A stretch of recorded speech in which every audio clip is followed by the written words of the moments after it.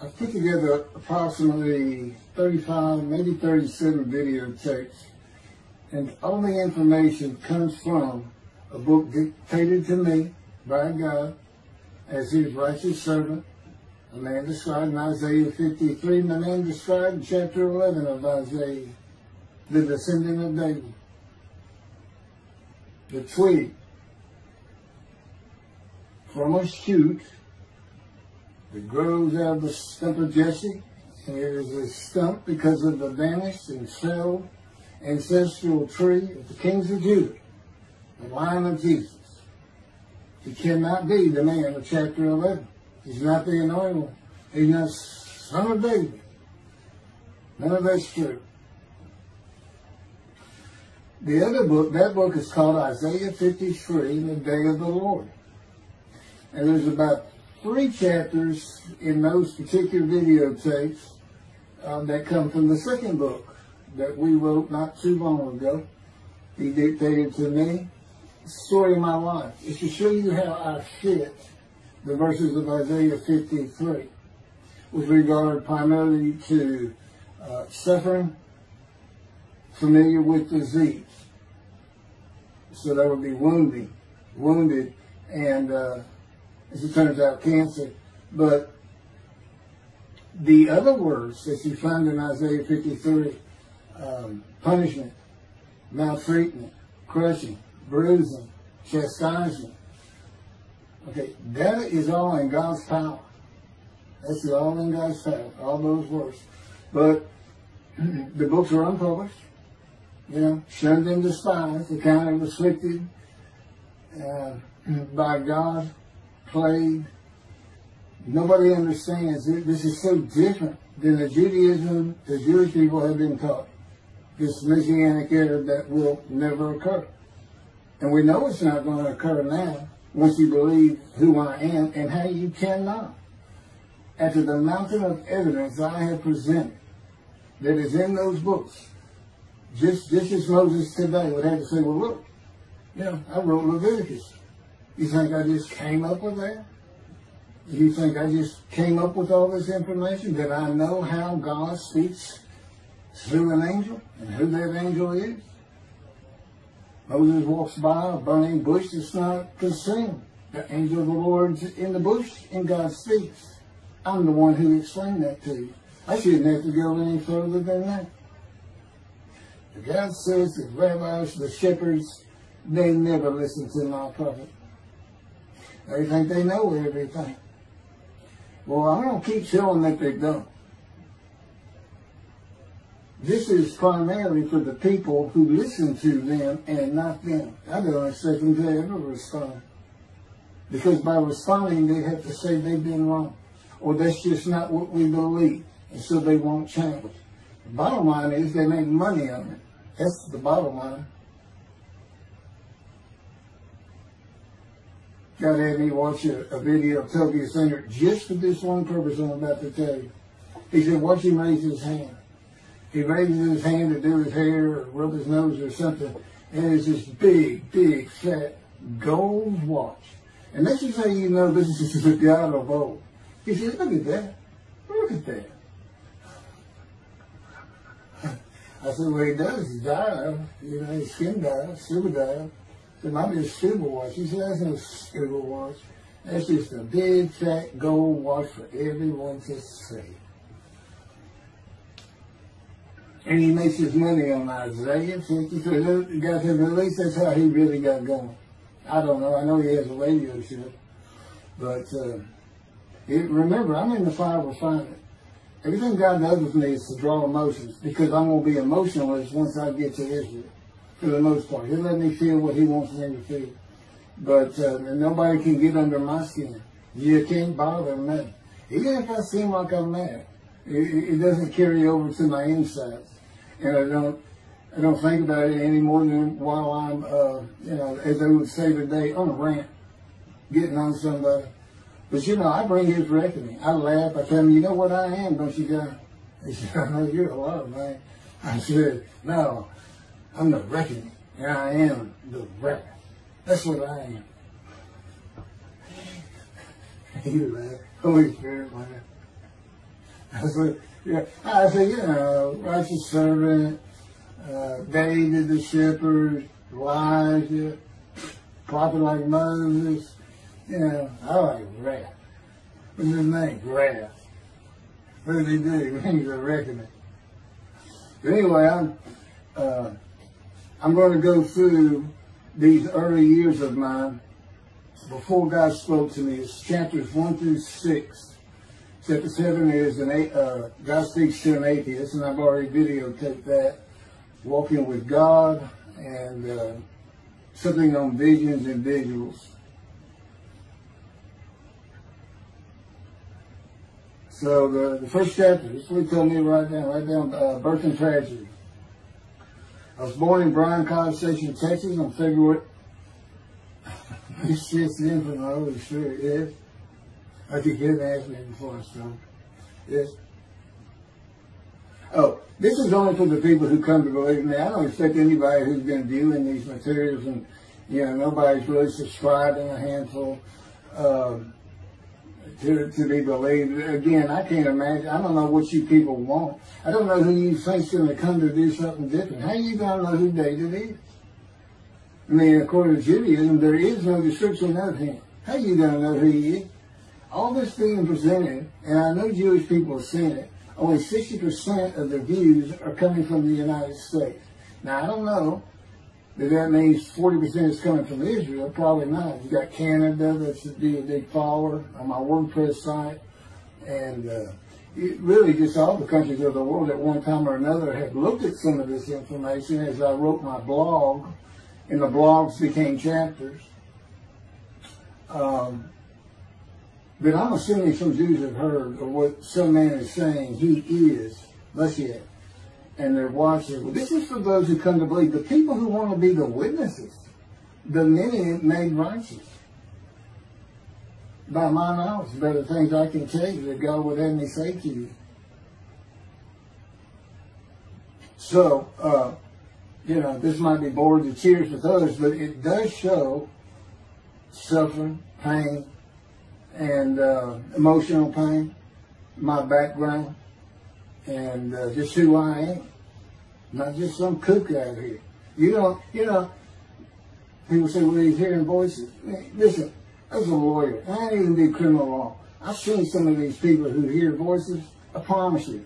You know that's a person who should be hearing voices when you just see them and watch them for a couple of minutes. That's not me. Excuse me. Okay, I was born in Bryan College Station, Texas on February 21st, 1957. And that's interesting because that's the year the first satellite went up. Russia sent up Sputnik, which is really 3 different satellites, and all together they were called Sputnik. That is considered the dawning of the age of the internet. Now, I've asked God, how did you select me? How did I be blessed with this and learning all these things with this crazy life that I've had? And but he won't answer me. He's gone poker. This poker guy, he's not going to talk. It's not going to change expressions or anything, or me getting an impression that he is.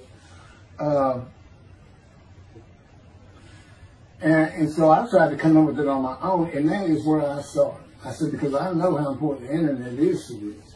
It's the only way to get things worldwide, and all the teachings that have come through it. I didn't know, you know, I'm 63. I'm not like the young people who can just text messages without looking at them, and all that. But he's taught me everything. He taught me how to set up Facebook, Twitter, you name it. You know, he would just say, go to your computer, do this, do that. You know, commanded it and directed to become very good at the computer and, of course, word processing. You know, I'm a regular secretary, except I still henpeck with one finger. I used to. But God says that's to show you I have perfect use of this disfigured right arm. It just doesn't have muscle in it, and my shoulder showed. Anyway, I was born in Bryan College, and that's where Texas A&M University is. And my dad was attending Texas A&M when I was born. I graduated from there 22 years later, which is a story in and of itself. So I was born premature in the 7th month of my mom's pregnancy. I was born in February, and there were many complications. My parents were told I would not make it through the night, and they should just take me home. Mind you, this is 63 years ago. The biggest problem was that my insides had not fully formed, and it was impossible for me to take milk. Mammy, my great-grandmother, told my parents, boil rice. Feed him the rice water. It's got all kinds of nutrients and minerals in it. Dad says he threw out a mountain of rice those first few months. And it would not be my last encounter with death. So my dad graduated, and we moved to Metairie, Louisiana. And his first job is an oil and gas geologist. He looks for oil and tries to sell deals to people who can raise money to drill. He gets money up front and a percentage of production once they get their money back. That's what he's done his whole life. And I became, as a lawyer, I became board certified specialist in oil, gas, and mineral law because I had found it so interesting. He just, as a young boy, I became interested. But he rarely had time for it. The other part, I said, okay, well, I was born with the dawning of the internet, so he's got a selection process for 57. And I come from a dysfunctional family. Lots of drinkers, lots of fighters. And on my mom, her grandfather committed suicide. It's tragedy. Earth and tragedy. In the Great Depression, he lost everything. He owned land in what is now downtown Dallas. But then when she was about 4 or 5, her mother went down to the market square in Crockett, Texas, small East Texas town. Everybody has the courthouse in the center of town, and there's streets on either side with stores. She went to the hardware store and purchased rat poison. She hadn't gotten hardly out the door when she opened it and took it herself. Died right there on Main Street in the middle of the day in a little small town. I don't know how long that would have been. My mom's 85 or 6. She was 4 or 5, almost 80 years ago. So I'm sure it was quite an event. And her dad took her and her sister's about 2 years older, to Metairie, and not Metairie, to someplace in Louisiana. But could have been Baton Rouge. And her father became a elevator operator. And you can still find this in Houston when I was at law school. I went to law school downtown Houston, but South Texas College of Law. And at the courthouse, they would have somebody sitting in there on a little stool and with a lever and take you up or down, take everybody up or down. With all the lawyers coming in for the court cases, it was packed. I'm sure they've done away with it by now. But that's what he did. And they found him one day or night. He had taken out a pistol. He shot himself in the head and killed himself. So now she had suicides on both sides of the family. And her father's brother took the 2 girls in. He actually adopted them. And she was about 10 or so, I believe. She's with him out in some shack in East Texas, and there's not even phone in this place. And he took a shotgun, and I'm sure he'd been drinking there all alone for it, and blew his head off right in front of her. I mean, that's all the circumstances I know about it. It doesn't sound like a good scene at all, but it scarred her for life. Okay, we've been taking care of her from the get-go. My father amazes me to no end. What he has done to care for her. See, they knew that was his sweetheart. Eventually, now at 10 years old, that's who he married. And they're both from Crockett, Texas. Small town people. I still take care of them. They've taken care of me for 10 years. Got to me from society. He made me quit law. terminate my law license in Hawaii and Texas, and took me into poverty. I've been in poverty for 13 years until I just now filed for Social Security early. But I give them more than 90% of it to make up for everything they've given me for 13 years. While I'm in God's fire of refinement, learning everything I need to know. And I have learned much. There ain't any question.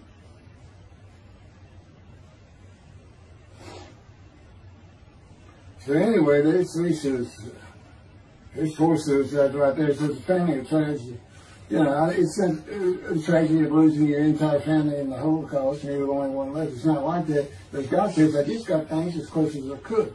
He says, I touched you in the womb to disfigure you, really for just one reason. Well, 2 reasons. One, it makes you identifiable. But it was so people would pick on you. I wanted people picking on you because that's what happens to young Jewish boys. Just for being Jewish, just for having a disfigurement. People will pick on you. I told him since, I don't even really recall many people saying anything to me. He said, that's because you look like you crawl all over them. They did. And I did. I was always just say something, anything. It's just the way I was just angry inside. And God's taken all that away. But I can still go on a good rant. But, and then my mother in the 60s, young people may not know this, that's when, you know, the Woodstock and marijuana, LSD, everything started getting big. And at the same time, doctors were just handing out pills left and right. Valium, painkillers, Percocets, you know, just asking for it. They were writing scripts. And I know today they put a lockdown on that, but she got heavy into it and drunk all the time. I had to come to school and stay with her, and she became such a different animal, a different person when she drank. She became a little girl. You know, maybe your mom act like that and slobbering and, you know, going there to be Valium dripping out of her mouth with bottle of booze by her. So it was an ugly scene. And so I came from a dysfunctional family, so I think God wanted that. And He's there with me from my first year to make sure that I live a life of suffering. He orchestrated many of my wounds. And He's taken me back in vision to see these things. And His visions is one thing you don't pick up in the Bible. When I say Bible, I'm talking about the Jewish Bible, the Hebrew Bible, but it's not, unless I say otherwise. Which is like when God says, my peoples. If He just says my peoples, He's talking about the Jewish people, the chosen. I mean, He may say the peoples of Moab, or just by the context, you notice the son said another group. But that comes up all the time. So to add to that, she tried to kill herself a few times. And when I was 10, my dad was at a Texas A&M game in Dallas. And I know it was 1967, so I was 10 years old. I'm very familiar with that particular game. It was against Bear Bryant and Alabama Crimson Tide. And he had coached at Texas A&M.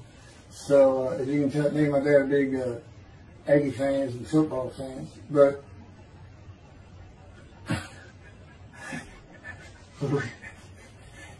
I had been assured with me to see those games in Israel. Somehow my paycheck was like, he said, we'll get it. That's the Holy Spirit. We'll get it. He's so funny. I don't know where my sister and brother were, but I heard some noise and I went down about 1 or 2 in the morning, and our stairs curved, and there was a little bay window cut out, and I looked down out into the living room, and she's wearing newspapers on. And they just sat there watching. They didn't know what to do. And she got down that paper and took out a butcher knife, not a razor blade, a butcher knife, and opened her wrist up. And this happened again years later when I was in high school. She opened her elbow up, and that was god awful. I don't know. But before she bled out, my dad opened that door. I sometimes think she knew he was going to be there soon, would probably save her. But it didn't look good, and I hated myself for not doing something. Maybe that's why I was so angry. Anyway, because I didn't do anything, I just sat there. I couldn't move. I don't know. I don't even know what I was really thinking, really. But I tell you what it did is it told me how much her uncle blowing his head off must have done to it. That must have really hit you. I had nightmares my whole life. But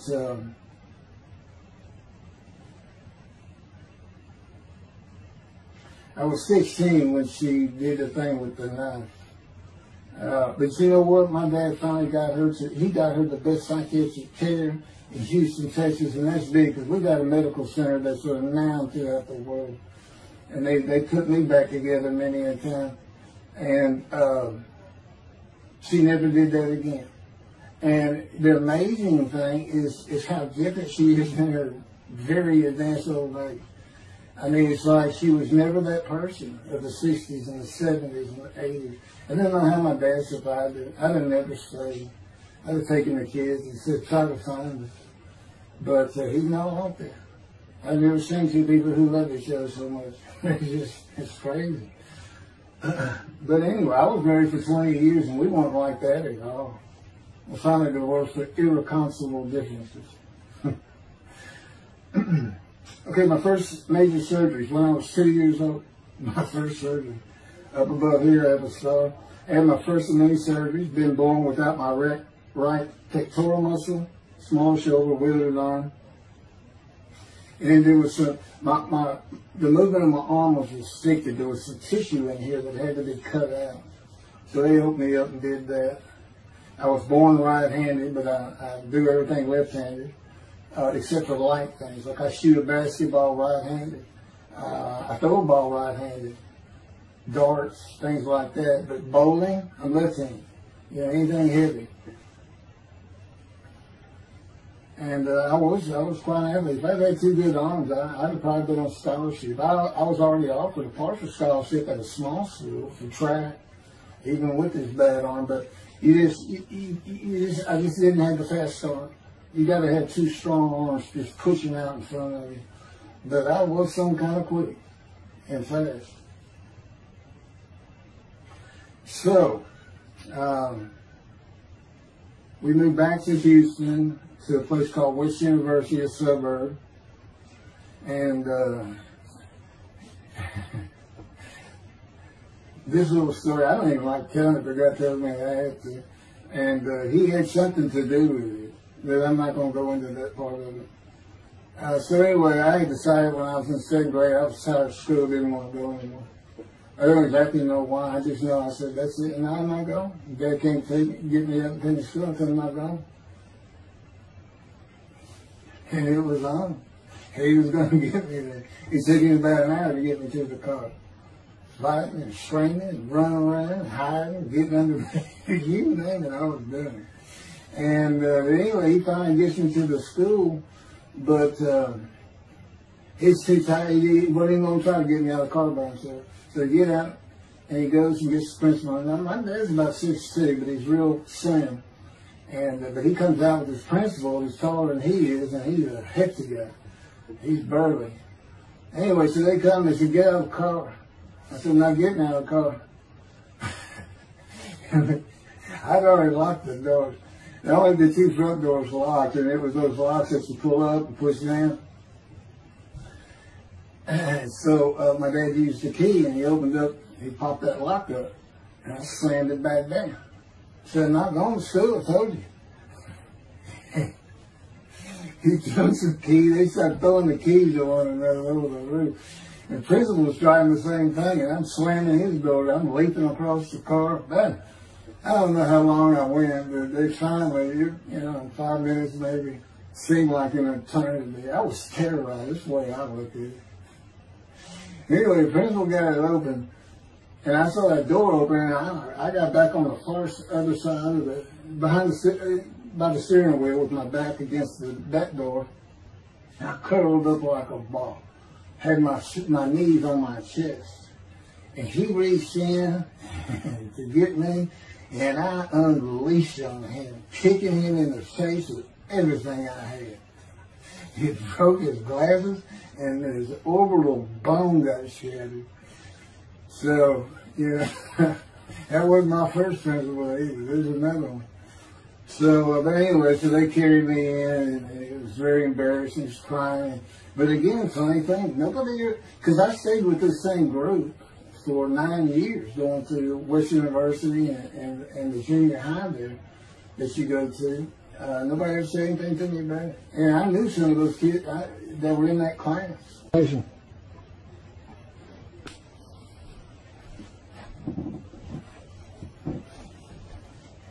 My camera only goes for half an hour. I can see on the screen that I have point towards me that when it runs out, I have to turn it off and turn it back on. But anyway, that ended my fight with my first principal.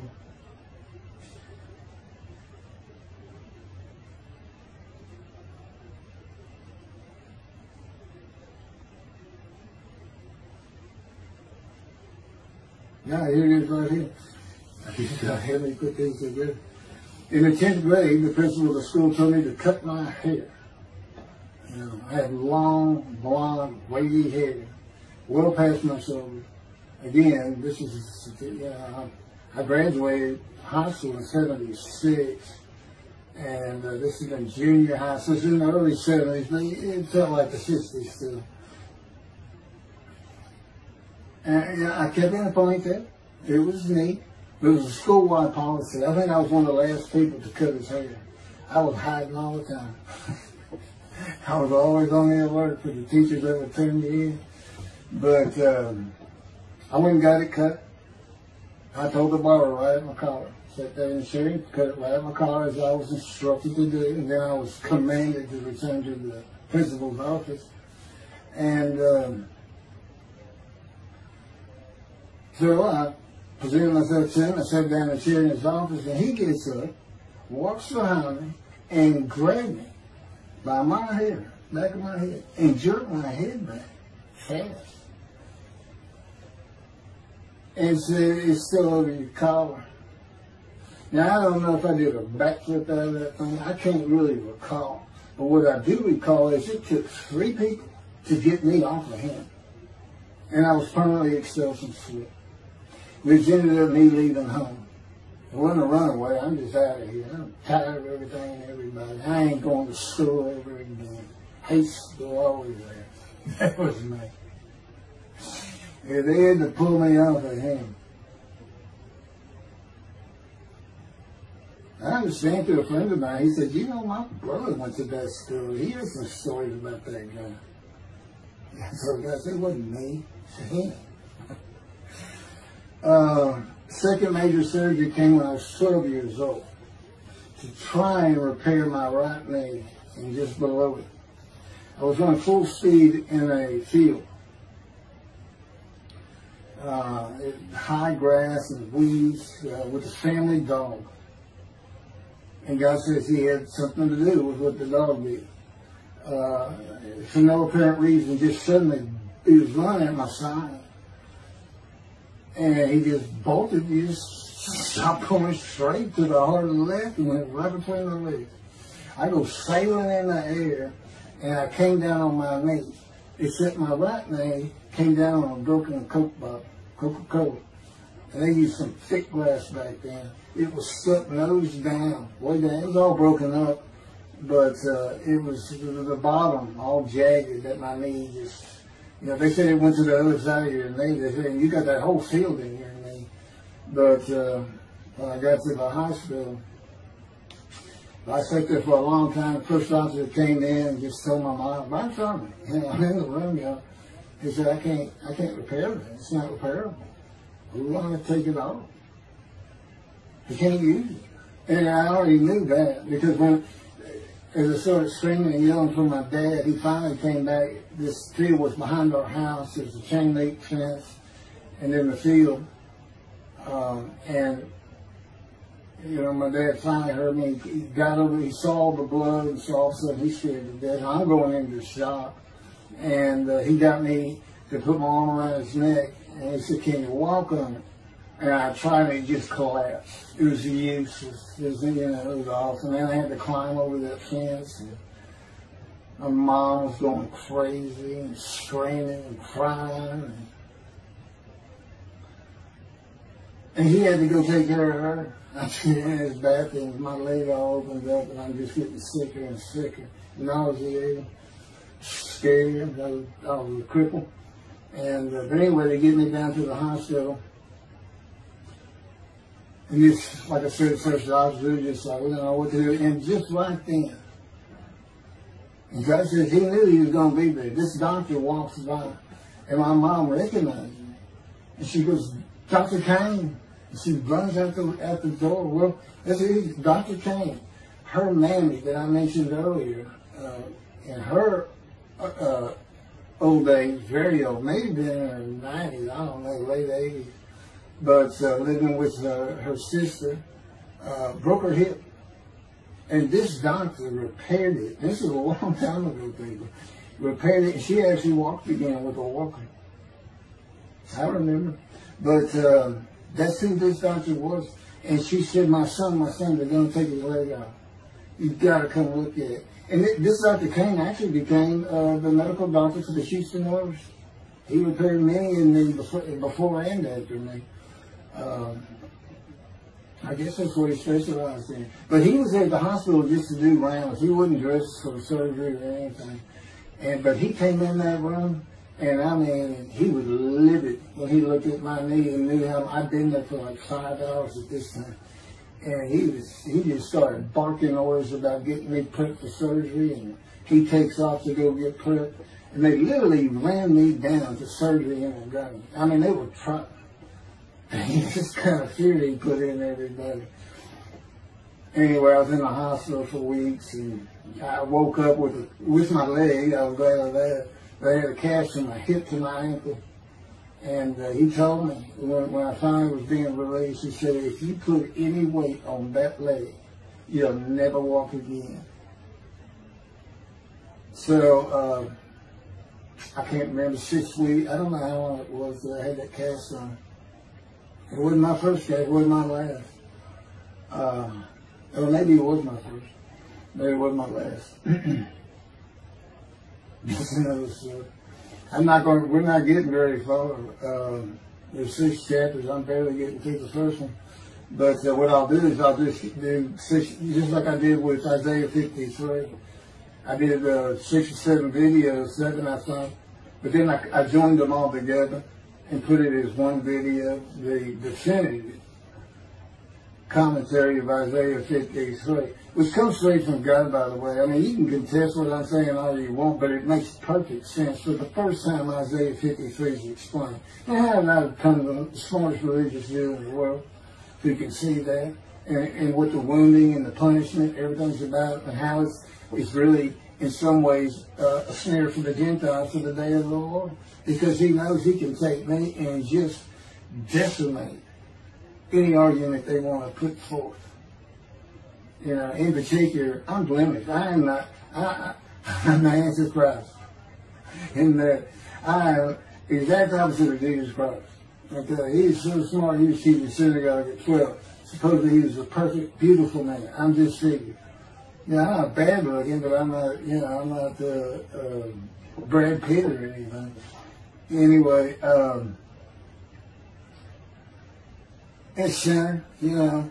I wasn't a visual sinner. I was a good person. I was good to other people. I was very compassionate. I said there was already a lot of humble in me. I didn't laud myself and the things I could do over others.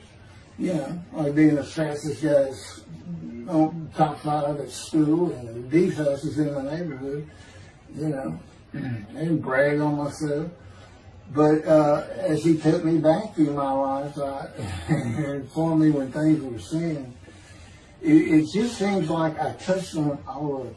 And if murder in your heart is actually committing that sin, as the Christians say, I don't really go with that, but then there's really not much I've missed. So I'm a sinner. And, you know, Jesus can say, well, I'm a sinner too, I'm lying. All you got to do is read the scripture in the gospel, you see where I'm lying. That's easy. And I came from the banished line. I thought I was the man of Isaiah 53. I thought I was going to be exposed to death, but given long life. This is what he would tell you if he was here. He said, but you know what happened? They crucified me. And on the cross, I realized I'm not that man. This isn't exposure to death. This was like a sure thing. Father, Father, Father, why have you forsaken me? That's Jesus Christ saying, I'm not the man of Isaiah 53, and I just figured it out. That's what that is. Has God sometimes? You sure you didn't have that written? Why on earth would they write that down? They forget about it. Maybe he was just thinking me. That's what it's about, Christians. They got their way. They can explain that being counted a sinner means he got crucified with the sinner beside him being crucified on each side, left and right. So there's three of them, so he's counted a sinner. Okay. You know, it's supposed to be descriptive. Don't be able to find a person to do. You might tell Judaism the same thing. You know, this is to find somebody. It's not the people of Israel. They're all kinds of people. Now, we're looking for a guy so God can have a Moses. Why? We have a new covenant. Why? It's the day of the Lord. Why? Jeremiah says so. That's why. It's so easy. The lamb blooms again. Okay, and he's coming to covenant friendship with the temple. So the lamb blooms again at a time when there's no temple. Jerusalem's going to be rebuilt. It's a metropolitan today. This is no Jerusalem of antiquity. The old city might be too big. And I'll make a new covenant with you. I won't forgive all your sins and remember them no more. That will cause Torah to be written on your heart. It's a metaphor. When did he do this before? Oh, that's right. Assyrian Babylon exiles. Isaiah was right before. God said, I forgive your sins, remember them no more. They became a holy city. What did they do? They built the second temple. What are we missing? The third temple. This is so easy. So it is the day of the Lord. There's any question of that. I'm just telling you it started with the Russians. Little risky. And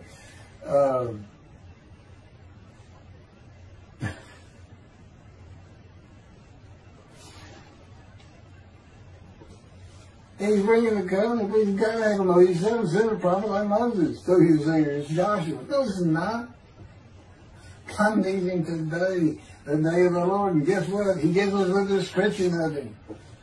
He knows this is a time of secularism, reliance on science and medicine and doctors. And you got so many more people who the only book out there is not the Hebrew Bible. There's a lot more books in it. You know, there's all kinds of distractions, television, cell phones, computers. You know, back then, you know, you just sat around and said, what do you think that's there? I don't know. Wish he'd send some rain.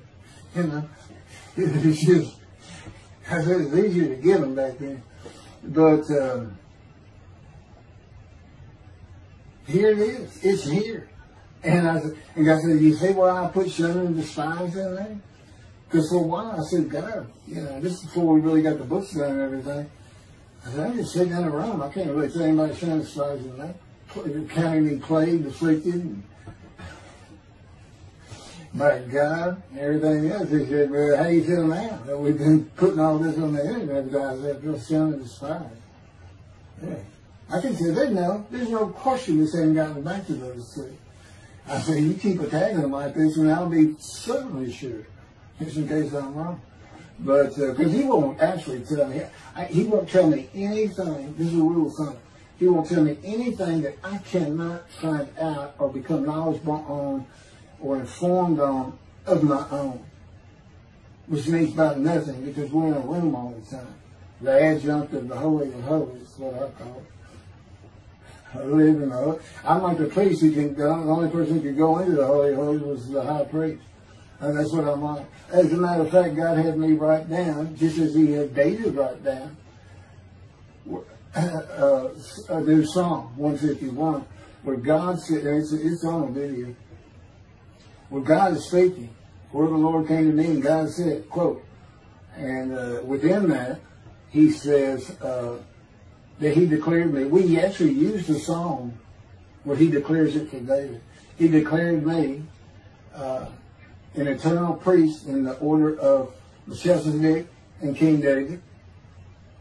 and a rightful king, small k, and a rightful king. And he also declared, I'm the righteous servant. I mean, that's God talking. I mean, he's using it. When he dictated to me, it wasn't, you know, to be written in my personality. That's him. That's him doing a new song.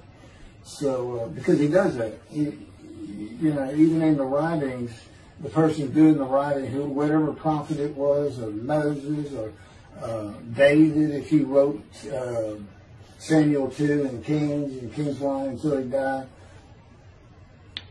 As I said, God says, look, just assume the central character is the one I had writing, because their lives changed when I come to them, just like mine changed. You know, this is not anything I could have ever conceived or even bothered thinking of. I had never read the Bible my whole life. If he hadn't told me, we're going to the bookstore and get you a Tanakh. That was 13 years ago. And my answer was, what's a Tanakh? I didn't know anything. And look at all this knowledge. But this is it. This is the only power he's going to use in creation. He's not going to perform miracles. He's not going to have me performing miracles. And he's not. He said, the only power I'm going to use is on you. What I can get you to do. He said, I can take a Gentile Texan and take him to Israel and get my temple built. Okay. He said, because that's what you say to God all the time. Okay. Yeah. And he, you know, one night, I hadn't even read Isaiah 53. He didn't come to me and just say, offer yourself for guilt. I crushed you with cancer.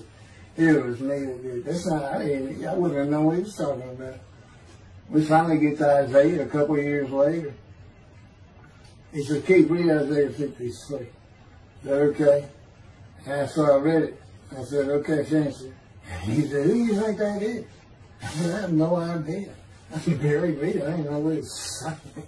I said, I think these two verses ought to be up here. I said, you sure nobody messed with this thing? He said, nobody messed with it. It's just that I had Isaiah right. He said, that's you. I said, oh, okay. And I couldn't help it. Good luck convincing anybody. I can't even say what he's saying. He said, before we get done with it, he's right. I've been over that thing so many times. From my original version of Isaiah 53 that he dictated, or told me how to put together, but every sentence, every word is his. We've changed it up and added things. I've learned things. Like I didn't know about the test of devotion. I didn't know why the angel was leaving early in Malachi 3, but I do now. And all that would cause an amendment to my midrash on Isaiah 53. And, you know, the book has me, these are all on videotapes now, me and Rashi. Rashi, the first one to come up with this is Israel. And, you know, I look at his answers and I just shake my head sometimes. You should see his answer in Malachi 3 for the angel of the covenant that you desire. There's only a covenant of friendship in the covenant of Jeremiah. And this is his answer. It's midrash, so he just takes a section of the angel is on the way, and it just says the angel of the covenant. And his commentary is the angel that avenges the revenge of the covenant. I said, what does that mean? What are you talking about? I said, I was being funny. He said, I don't know. I said, you too know. He said, well, I'm not telling you. So, God likes to feel as though he's laughing. He doesn't actually laugh. He sends me a perception every day. Or he uses me to laugh. I've mentioned that in a video. Because he can't. Well, he controls my words. I learned that in walking with him. Just one day, I'm talking out loud as we go. I'm discussing man and divine beings as though I had a sermon I was giving or a speech to somebody or a seminar. And I'm rolling, and I can tell he is really making this thing rock. He's taking it from here to here to here. And we're going, and I'm going. And all of a sudden, I use a word or a couple words that I simply don't use. And they're not what my mind was even thinking of. They just came out. And I just stopped. I said, did you do that? I didn't even say, hey, did you just make me say these two words? Because I knew he knew. I said, did you do that? He said, I did. He was almost indignant. I did. I said, okay. Anyway, that's where it all started. Now I know. Okay, guess who that is? That's the Holy Spirit. Using me. He doesn't sound like that. But he'll use words like that.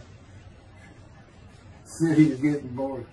They like to cut. Let me just say this. This is part of God you don't know. It's not all the time. It's sometimes we do tend to get kind of silly in here. But,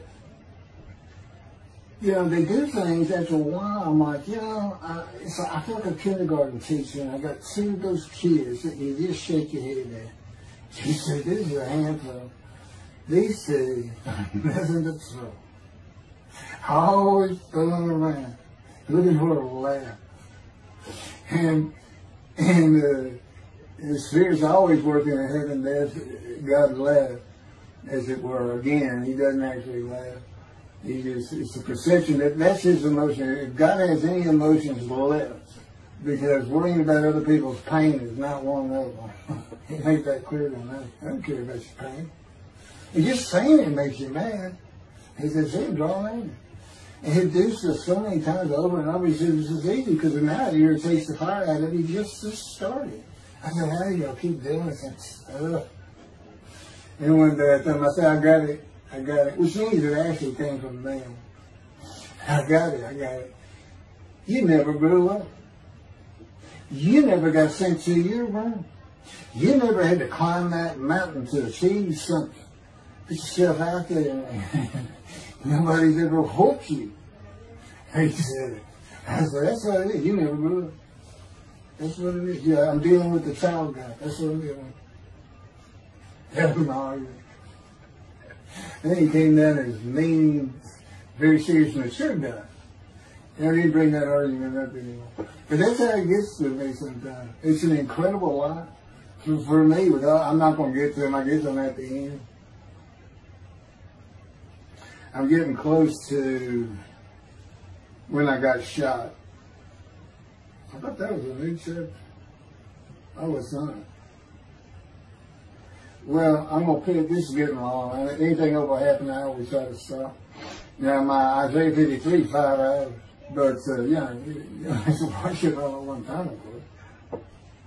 He doesn't hardly let me watch it. Yeah, I don't even watch them before they get posted. He said, no, you watch it later. Because it comes on the TV that he got me. And I didn't know at the time it was going to be, you know, that he was serious about doing videos. And I certainly didn't know about making it a backdrop. He decides everything. You know, he tells me when to eat, when to get up. I don't sleep probably at all 2 or 3 hours a night, and sometimes less, and take a half hour nap sometimes. But I found out I feel fresh. You know, I don't need that much sleep. He said, well, you're not really doing anything. Why do you need a lot of sleep? And see, that used to make me mad. Now I just laugh at it. Thank you very much for listening. I'll pick this back up on another video, and eventually I'll put these first 6 chapters, just like I did Isaiah 53, because it's a book that he dictated to me. I can't get it published. I'm going to put it on YouTube. That's why I'm reading it. And as I said, if you don't want to listen to it, don't listen to it. But the information that's in these books and in those videos is, that's my proof. And quite frankly, God said, if that's not enough for them, well, that's just too bad. Utter destruction is what they end up getting. They better learn how to listen to the prophet. See, it's no different than the people back then. You'll say, well, why didn't they listen to Isaiah? Or why didn't they listen to Ezekiel? Why didn't they? They laughed at Ezekiel. That's what Rashi says in his commentary. I didn't know it was laughing at him. But just ignored him. Yeah, everybody thinks they know it. But in any event, I do know there's one chapter we haven't put in there, and that is recognizing a prophet in a town. It says Moses vouched for Joshua, so he didn't have to be tested. Now, the problem with all that is, and I think why God hadn't put it on video, is that they're looking for a seer, somebody who can see the future. You see, that's antiquity. I mean, that's not what you're looking for today. Moses wasn't a seer. And none of the prophets were seers. They just wrote down what God told them to write down. God's the prophet. Is the one making prophecy. And what he does, he doesn't actually just quote see the future. He walks it through. He says, okay, right here is when they're going to send up the satellite. This is where humanity will be at that time. He can walk it through in his mind. As I mentioned, his eyes, he doesn't have them. It's just his absolute knowledge of all things. He can form a picture of this room. Me, it's in here. He knows every atom of my body. And it's like he does a vision for himself, a visualization. That's what I call when they put pictures in my mind. He says, and he puts it into the spirit's mind. And they're both within me. You know, the big cloud that just came down. If you're sitting in a room with me, it envelops you. But it engulfs me, it goes through me. My little spirit cloud becomes part of the big cloud. That's why God is in his spirit. Here's the elements of spirit, here's the elements of God's presence, his mind. Two clouds, they just come together, they can be together. Okay, but God's still one. He created the other cloud. And then in this room, filled with them, my little spirit is like a little cloud that just came in and part of it. That's who I am. That's a man of divine being. Okay? No, it's like nobody's really expecting it. Well, maybe it's because you didn't know these things. And now they want, I get to see them shunned. Shun means I'm not looking at that. It sounds like a coup. We, by faith, by the fundamental principles of the fan band from the Talmud, from his diagnosis of the Talmud. Why don't you do your own? Why don't you throw the Talmud out and learn some new stuff? Why don't you get out of antiquity? Every religion has an end times like that. Every religion ends up with utopia for its people. Everybody. Well, don't be like everybody. You're the Jews. Go ahead, let's get practical. Let's have God in our midst again, in a man like he was in Moses. Let's point at him and tell the Christians that is the man of Isaiah 53. Here's what it's about. God said he's coming back. He told us, we're not waiting on him like you. He said when he was coming back, he false prophesied 5 times. He ain't coming back. He wasn't who he thought he was. He told us on the cross. I'm not the man of Isaiah 53. He tells us. What else was he doing? Why did you say me? I'm about to die. What do you think he's talking about? What do you think he's thinking about?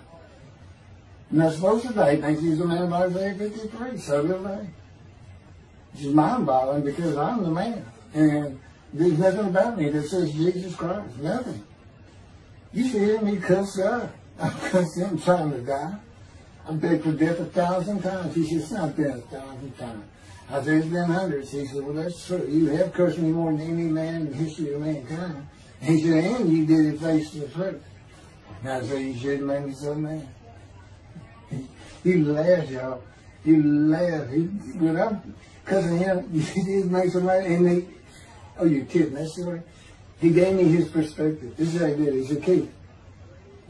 Imagine you created ants. And ants are living beings.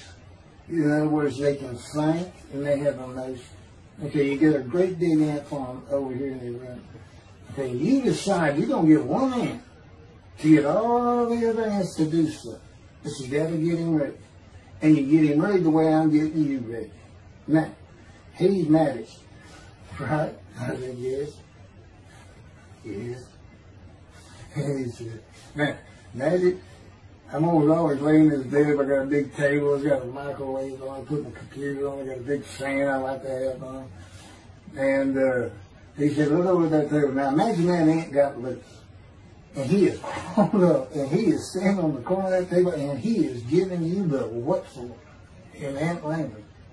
I mean, he's going. And he turned around and shaking his butt at you. And he's cussing. And all this. And all you got to do is go bump. And he's gone. I think that's funny. And it is. And that's how you know, that's what it does to him with me. You know, the spirit will wild me up. I call him a troublemaker. Troubler. He's so funny. But God's so humorous. There's a difference in their humor. Okay, now I'm told that does wrap it up. I'm going to pick up a gunshot. I guess it was forcing the accent to my knee. You know, they ended up opening me up in between my breast and my pelvic bone, and now it's been 3 times. and eventually, you know, the lung cancer, and colon cancer, and skin cancer. But the lung cancer is when they told you should have died from colon cancer. He said, but this is it. We can't treat that. It's too advanced. You're gone. And prepare to die. That was 20 years ago when the planes hit New York. It was the planes hitting New York that got me up off the ground one last time to see one more doctor. The life of God's righteous servant of Isaiah 53, chapter 3, gunshot. Shortly after I recovered from my knee injury, I moved to Fort Lauderdale, Florida. I was not happy about it at all. It turned out to be a lot of fun. I made some great friends to celebrate my 13th birthday. My only injury in Florida was having my front teeth shattered and knocked out, requiring caps, which was more of an ordeal than I would have imagined. We returned to West University in Houston after 2 years. My mom was not doing well at all, and it was getting close to her second suicide attempt. I was back with my old friends and did not have much supervision from home, and I failed ninth grade. I made my own decisions, and I rarely listened to others. After being set back a year at junior high school, I made a few new friends, which led to my next serious injury. My best friend was a Spanish Italian whose father was from Sicily. And he kept a machine gun in a violin case in his office at the restaurant he owned, where his son and I were waiters. It was called The Godfather. My friend was the best pool player I've ever known or played with, an absolute natural. I will call him Antonio, but that's not his real name. Antonio's girlfriend was a Jewish girl. I will call her Rebecca, but that is not her real name. Antonio was a Catholic Christian. Rebecca did not practice Judaism, and Antonio did not go to church. I was a confirmed atheist, and we never talked about God or Jesus. Rebecca's father had foreclosed on a ranch about 8 hours from Houston outside of LaGrange, Texas, Fayette County. LaGrange was famous for the Chicken Ranch, which was an illegal brothel that operated from 1905 until 1973. The business served as the basis for the 1973 ZZ Top song, LaGrange, and the Broadway musical, The Best Little Whorehouse in Texas, as well as its 1982 film adaptation. T.J. Forney was known as the meanest sheriff in Texas. In the coming weeks, I would be interrogated by him outside of Shock Room 3 at Dental Hospital in Houston. This is an excerpt about him from an internet article. It was the most one-sided Texas battle since the Alamo, as 100 citizens watched disbelievingly in the dusty little town of LaGrange, their beefy sheriff, T.J. Forney, reached into a black 1975 Continental Mark IV and began to shake by his $300 suit Marvin Zimmer, the star consumer crusader of Houston, Texas. That's from People, June 17. Next, the sheriff tore off Zimmer's blue-white toupee, waved it in the air, and then finally ground the rug under his cowboy boots. Behind Forney's fury was the fact that on Zimmer's last assignment in LaGrange 18 months before, he had filmed an expose, which resulted in the closing of a critical part of the local economy, the Chicken Ranch, a legendary body house. Antonio, Rebecca, and I first went up to the ranch in the summer of 1975. It was a small ranch house and small lakes with horses roaming around loosened pastures.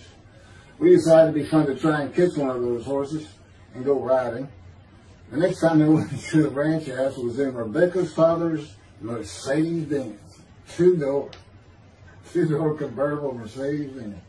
I sat on the hood of that Benz with a lariat while she tore through fields trying to run down a horse for me to rope.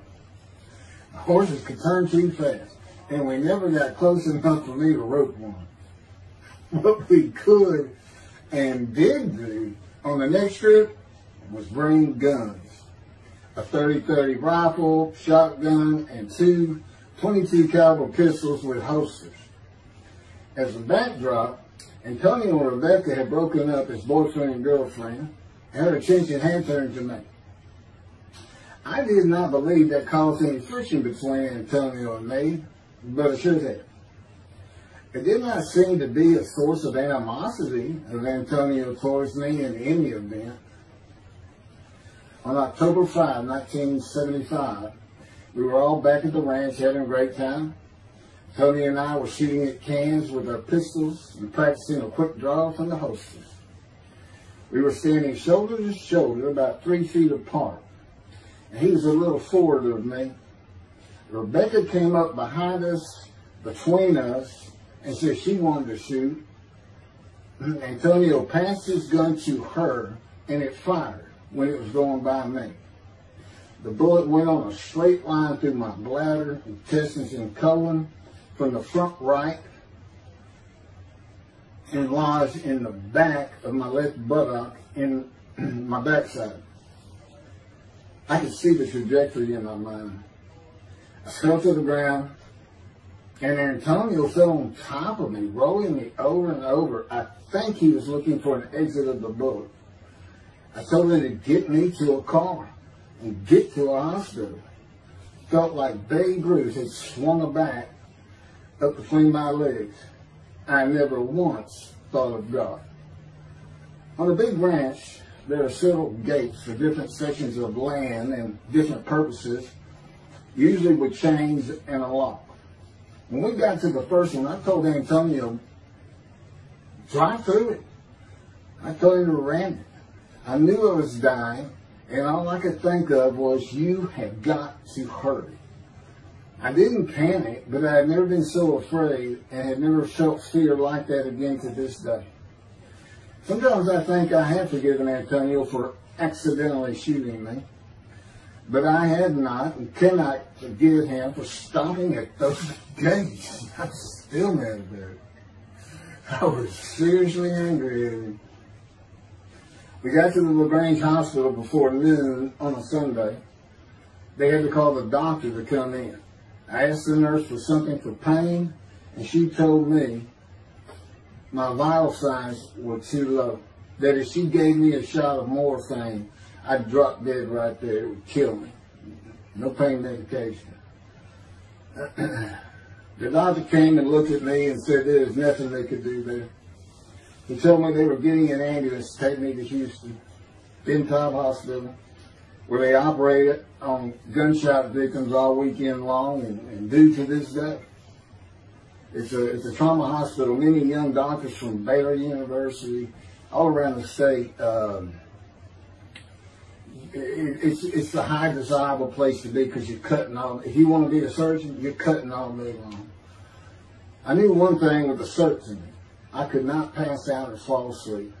If I did, I would not come back. In an ambulance, I talked to two fellows that were tending to me, as much as anything to stay awake. I asked them such things as what it was like to be married, graduate high school, have a career job, but my mind repeated over and over, you have got to hurry. We arrived at dusk. This happened before noon when I got shot, so now it's getting dark. When the ambulance opened, my brother jumped in to help. My mom was standing by the entrance to the shock rooms in her fur coat. She later told me that since Ben Taub was a public hospital, it might help if they thought we had money. I didn't see my dad, but my sister told me later, the whole way to the hospital, all he could say was, to God, please don't take my boy from me. I had stayed awake for some 6 to 8 hours in awful pain. They took me to shop room 3. It was filled with people giving orders and very loud. On the table, the nurse told me she had to put her finger in my bottom, which embarrassed me. And I raised up like a sit-up and saw nothing but blood rushing from my bottom onto the table. You have to hurry is all I could say. They finished prepping me for surgery and rolled me to a hall in a line of others awaiting surgery. And someone was saying my name, and I opened in to see T.J. Floyd, Sheriff of LaGrange. He wanted to know if I'd been shot intentionally, what we were doing at that ranch, did we have permission to be there, and et cetera, et cetera. I told him I thought it was an accident and to leave me alone. I never saw him again. I didn't have to wait long. The orderlies bypassed everyone in front of me and took me to surgery. I awoke in a large room with about 10 beds on my side of the room and 10 beds on the other with other patients, and I could hear moaning and crying here and there. It took a few moments to remember what had happened and why I was in there. I fell back asleep, and when I awoke, my dad was telling me he would have me out of there into a private hospital as soon as possible. It was the next day when they transferred me to the Methodist Hospital in the medical center, where they had operated on my knee, and I had spent weeks there. I had a hose with a bag coming from my bladder and a colostomy, an opening called the stoma, which is your intestine on the outside of your abdomen, with a bag over it for going to the bathroom. I was out of danger from dying, but still very weak, and I needed to gain some weight. The track team was already getting together, running distance and cross-country workouts provided by the coach, preparing for track meets in the following school semester. I lived about a half mile from the high school. The day I got home, I walked to look at the track. It did not seem possible I could get back in shape. I was afraid to cross the roads to the school. I could not even trot to get out of the way if a car came my way. My insides felt like jelly, and I had been warned that too much physical exertion in the first 10 days could cause a stomal hernia, and my intestines to start extending from my body. I was homeschooled for the rest of the semester by a private volunteer tutor, and passed classes I probably would have failed. The beauty of that gunshot was that it changed me. I was never going to graduate high school, having failed so many classes. So I set up night school classes for the next and my last semester of high school. I was 18, soon to be 19, and a senior.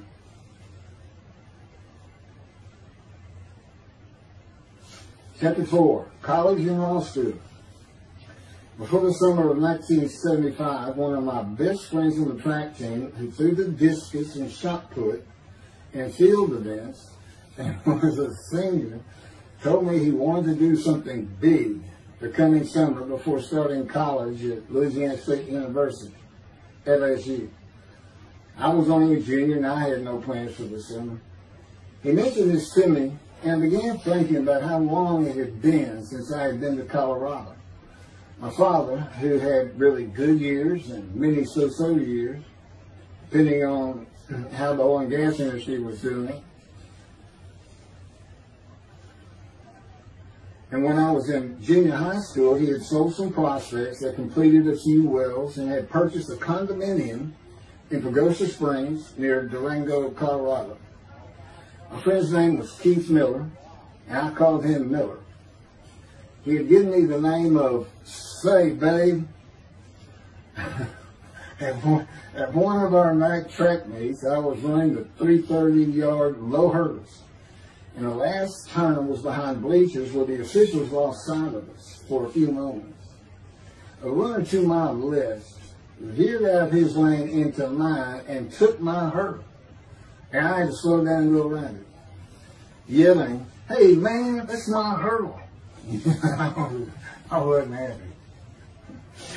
I do not remember how Miller knew what I had yelled, but he was probably on the football field inside the track working on shot putting biscuits, watching me run and hurting me. I did not really know him very well at this time, other than he was a popular senior who knew everyone, and in stark contrast to me. On the following Monday, I was walking down the halls between classes, and coming in the other direction was Miller, though I did not see him. Then as he was passing me, in a loud voice, loud enough for everyone in the entire hall to hear, I hear, "Say, babe, that's my hurt." Hence, say, babe. That began a really good and fun friendship, and I got to know the class I should have been in if I had not failed ninth grade. And because I was Miller's friend, I was immediately accepted by anyone he introduced me to. I found out about 40 years later on Facebook. I looked him up and we friended that he's Jewish, and particularly because of his brother. He's got an older brother, and they look just alike. They live up in Oregon. But I did not know that. It's not something we ever talked about. Just didn't think about it. I'm sure he wasn't observant at the time. I told Miller about my dad's condo and suggested we plan a trip up there, backpacking the Womanishi wilderness of the San Juan National Forest. I had hiked there while in junior high school with a friend and his little brother. I had a driver's license in my second year in the ninth grade. The prominent 13,000-foot peak is 10.7 miles from the town of Silverton, which began as a silver mining camp in 1873, and that is where I plan to take Miller.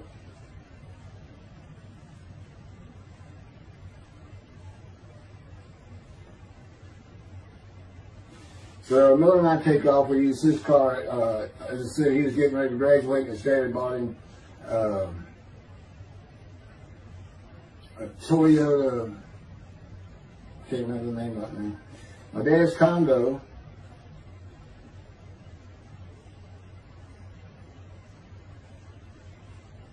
is about 60 miles from Durango, where a train depot is located that runs a train through the Womanishi Wilderness to Silverton. The train is an authentic, narrow-gauge, steam-powered, coal-fired, scenic railroad train ranked one of the top 10 scenic railroads in the world. It's something else. It stops twice in the same places to let off and pick up hikers and backpackers in the Animus Canyon of the Womanishi. At top speed of 18 miles per hour, it takes the train 3.5 hours to travel the 45 miles from Durango to Silverton. Oh, here it is. Miller had a new Toyota Celica. And after a day and late into the night, we made it to Pagosa, slept, and we're at the train station before the first departure the next day. I don't know what the problem was, but the train was not going to run that day. So we couldn't get to where I wanted to take it. It's just too far. We decided to get a hotel in Durango and just head down the train tracks into the wilderness and explore an area I had never seen in with the maps. We got lost. And at one point we decided, let's just put these backpacks down and you go that way and I'll go this way. Well, we did that. We met back up and then we couldn't find a backpack. And we did finally find them. We slept that night, and we had a big black bear episode because we had left some food out on the ground, which we shouldn't have done. And but anyway, we ended up making it back, and we had one of the best party nights I've ever had in my life. We hit the main street in Durango, which is a tourist hotspot, and we hit every single bar. You could drink at 18 back then. It wasn't 21 as it is today. And we did. We made sure it was like a go. Okay, so every one of them had at least one drink: shot of whiskey, Boilermaker, beer, whatever. I can't really recall other than that. I knew I had been drinking the night before when I woke up. But we did. We hit both sides of the street. I don't know how long it took us and how many drinks we had, but we just had a lot of fun.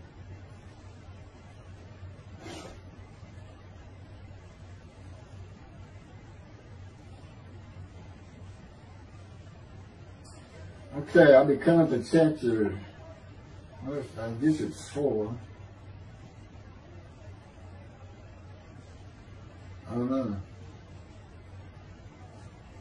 I thought I was coming up to the cancer story, but this is different. This is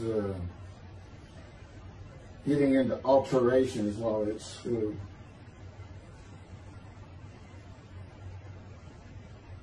So anyway, I was shot on October 5, 1975, and by early December, so it was October 5, and then in early December, they I had surgery again to put my intestines back together, which was, you know, it was dicey. You know, they kept telling me, we don't know if we can reattach.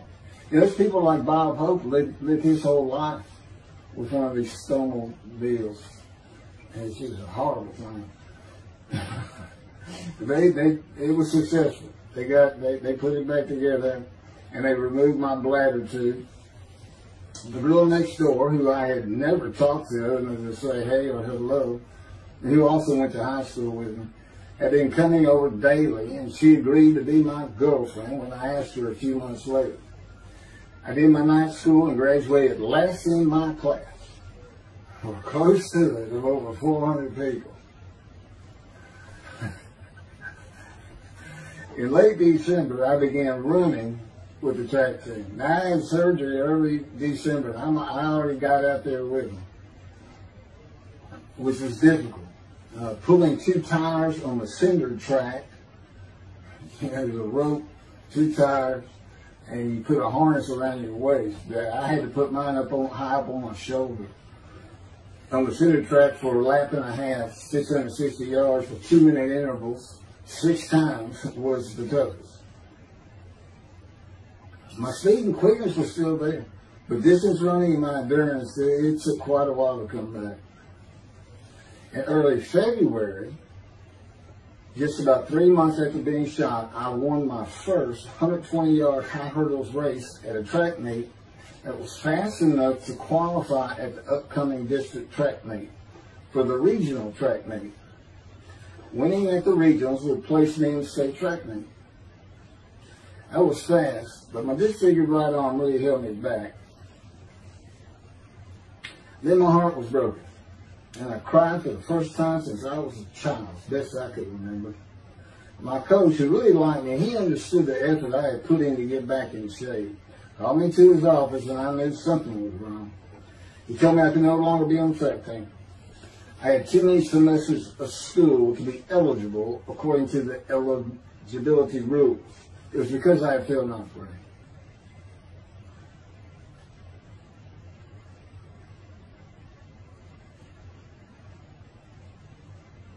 And of course, I had no one to blame but myself. Skipping school all the time, just not trying or caring about learning was why I failed.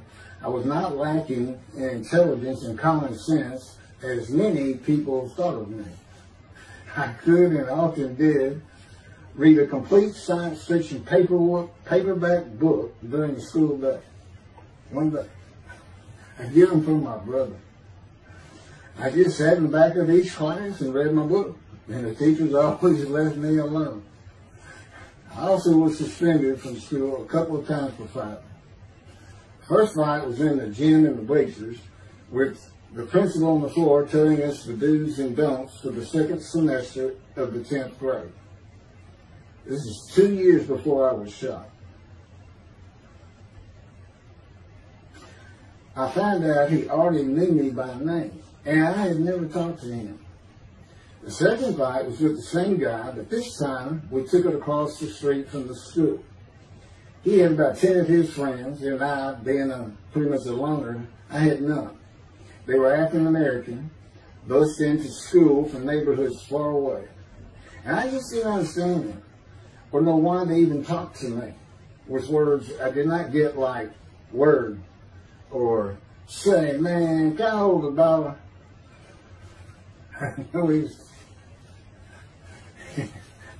That is what started the fight in the bleachers. I hear from behind me, and one stood to my left, saying, "Man, can I hold the quarter?" I turned around and just looked at him. And I said, "I did not have a quarter." Ordered with the principal, I undid my ponytail. My he's sitting right behind me, and I'm well aware of that. And I brushed my long blonde hair and then reached into my pocket for some chapstick for my lips. When I pulled my hand out with the chapstick, turned out I did have a quarter. And from behind me, I hear, saying, "Man, you said you don't have no quarter." To which I replied, turning around, "I don't have a quarter for you." The next part is kind of hazy. But I do know I grabbed him by the front of his shirt and threw him down the bleachers onto the students sitting below me.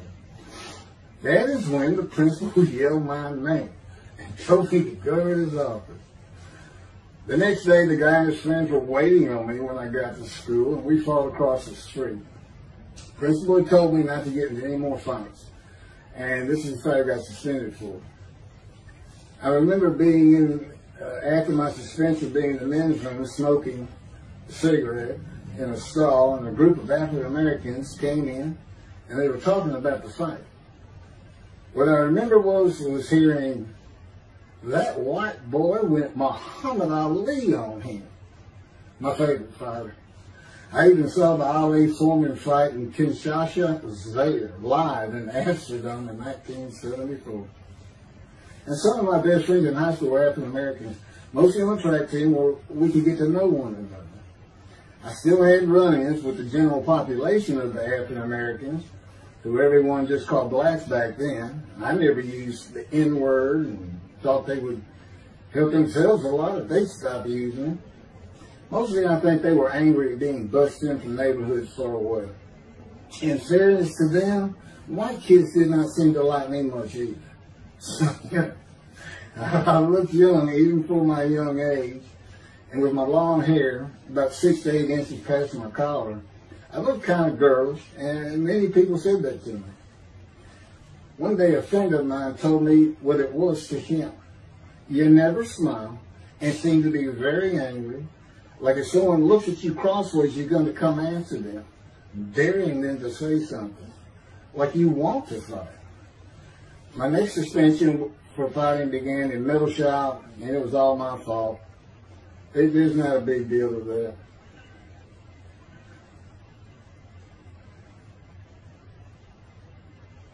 The last fight I was ever in came right before I was gunshot at the ranch.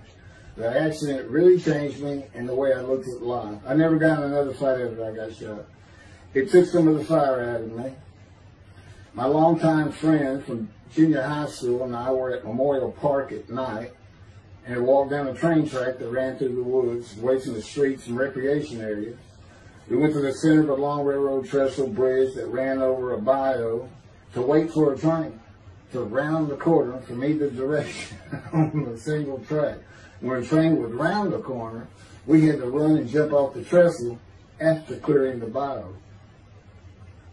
We were drinking beer. As we were sitting, we started talking about the price of gas at 44 cents a gallon in 1975.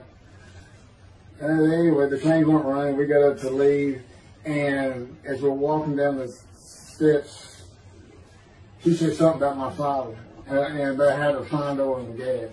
And I turned around and just hit him with everything I had, with my right arm.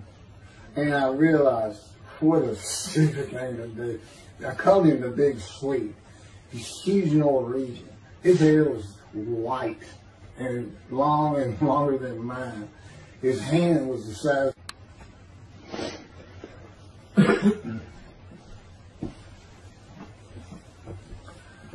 And I had nowhere to run. That was the really dumb part of it. I mean, I couldn't move. I couldn't use my quickness. I couldn't box as I had with the fellow across the street. And he just took one big thing. He's very athletic. Coaches all wanted him on the high school team, but he didn't want to. Football team. And but anyway, he hit me just one time. That was the whole fight. It was just 2 hits. My measly hit with my right arm. I let it fast, And I hit him when I wanted to hit him. Well, I say that. I didn't even think about it.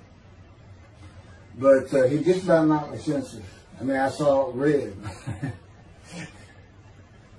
And so anyway, that was it for our friendship. We just, although after I got shot, he and I got back together a little bit, but by that time I had met Denise next door, and I wasn't going to be going out drinking beer at the festival anymore. I was going to get serious, and that's when I set up my night classes and everything.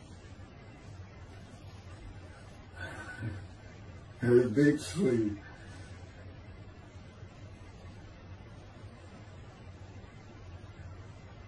After the gunshot, I stopped seeing old friends, including Antonio and the Big Swede, and spent all my time with Denise from next door. I never wanted to be someone who succeeded in life. My dad always told me when he was angry with me that with my smart mouth, I was never going to be anything but a ditch digger or a lawyer. While he said lawyer in a derogatory way, he got me to thinking I'd like to be a trial lawyer. I had to get into college first, and the only school I wanted to go to was Texas A&M University.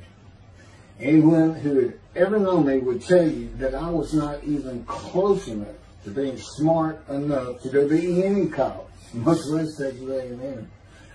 I would tell you I had never applied myself to the task of learning. Texas A&M denied my application. I called them and pleaded and argued, and finally admissions said that if I came for the summer semester of 4 classes and maintained a B average with no fails, they'd let me in. I did it, barely. I almost failed calculus and got a B. Just a quick thing on Texas A&M, because it relates to World War II. Which always makes me think of the Holocaust and how many Aggies were involved in that. Texas A&M enrollment began on October 2nd, 1876, and admission was limited to white males, and all students were required to participate in the Corps Cadets and receive military training. Many Aggies served in the military during World War II, with the college producing 20,229 combat troops. Of those, 14,123 Aggies served as officers, more than any other school, and more than the combined total of the United States Naval Academy and the United States Military Academy. During the war, 29 A&M graduates reached the rank of general. Texas A&M is more than a great university. It's the home of the Aggie family with a long history of spirit and tradition. And I'm going to pass through all that. You can read, I got all this from Wikipedia.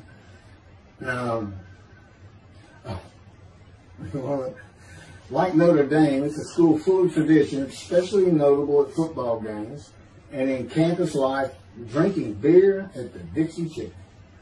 I had a good friend in what is now the Volunteer Corps of Cadets, and we've been shooting pool and drinking beer all night.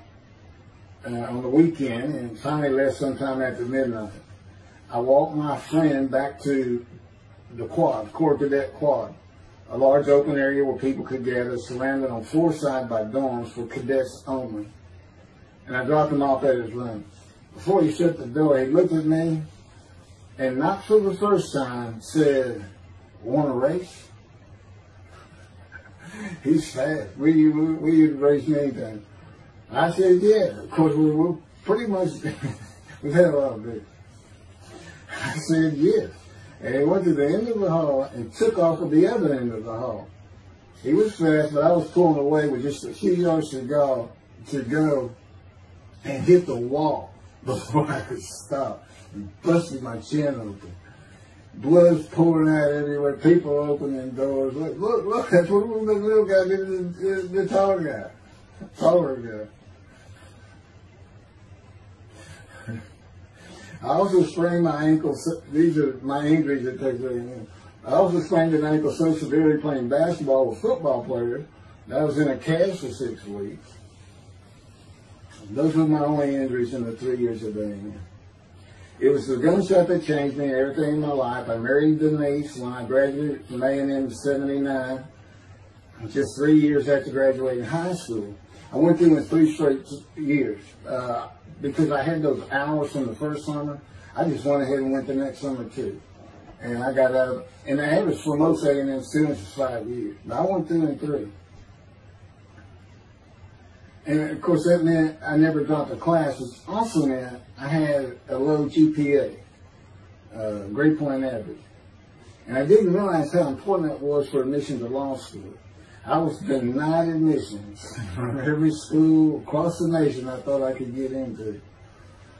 I do not know how my dad knew about South Texas College of Law in downtown Houston, but he made some inquiries and found out the dean was a graduate of Texas A&M.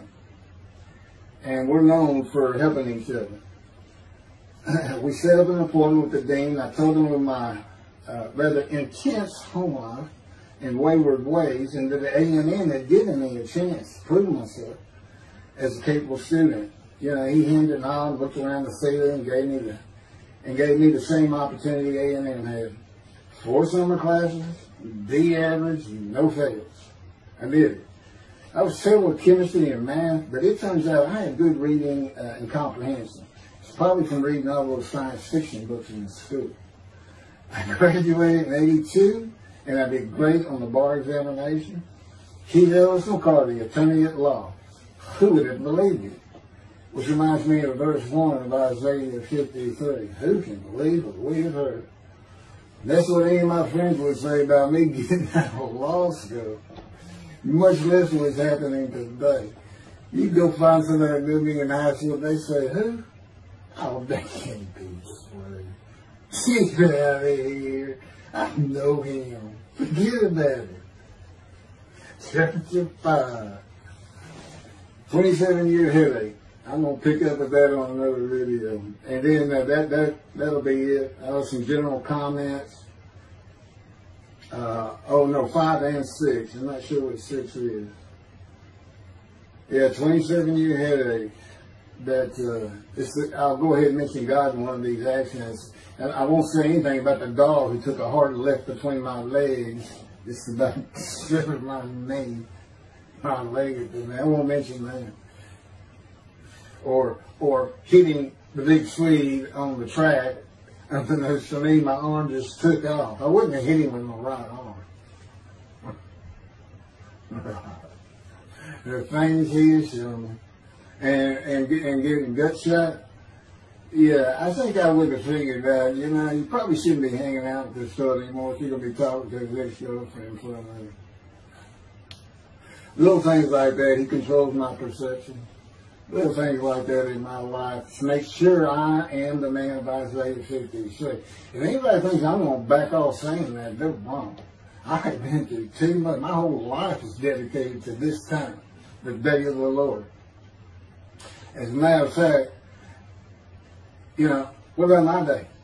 I said, what about my day? Well, he said, well, first of all, God's speaking with you and living with you. Most people say that's pretty good. I said, yeah. But anyway, here's something he's promised me that he lets me check out all the time. And I'm going to put on the screen.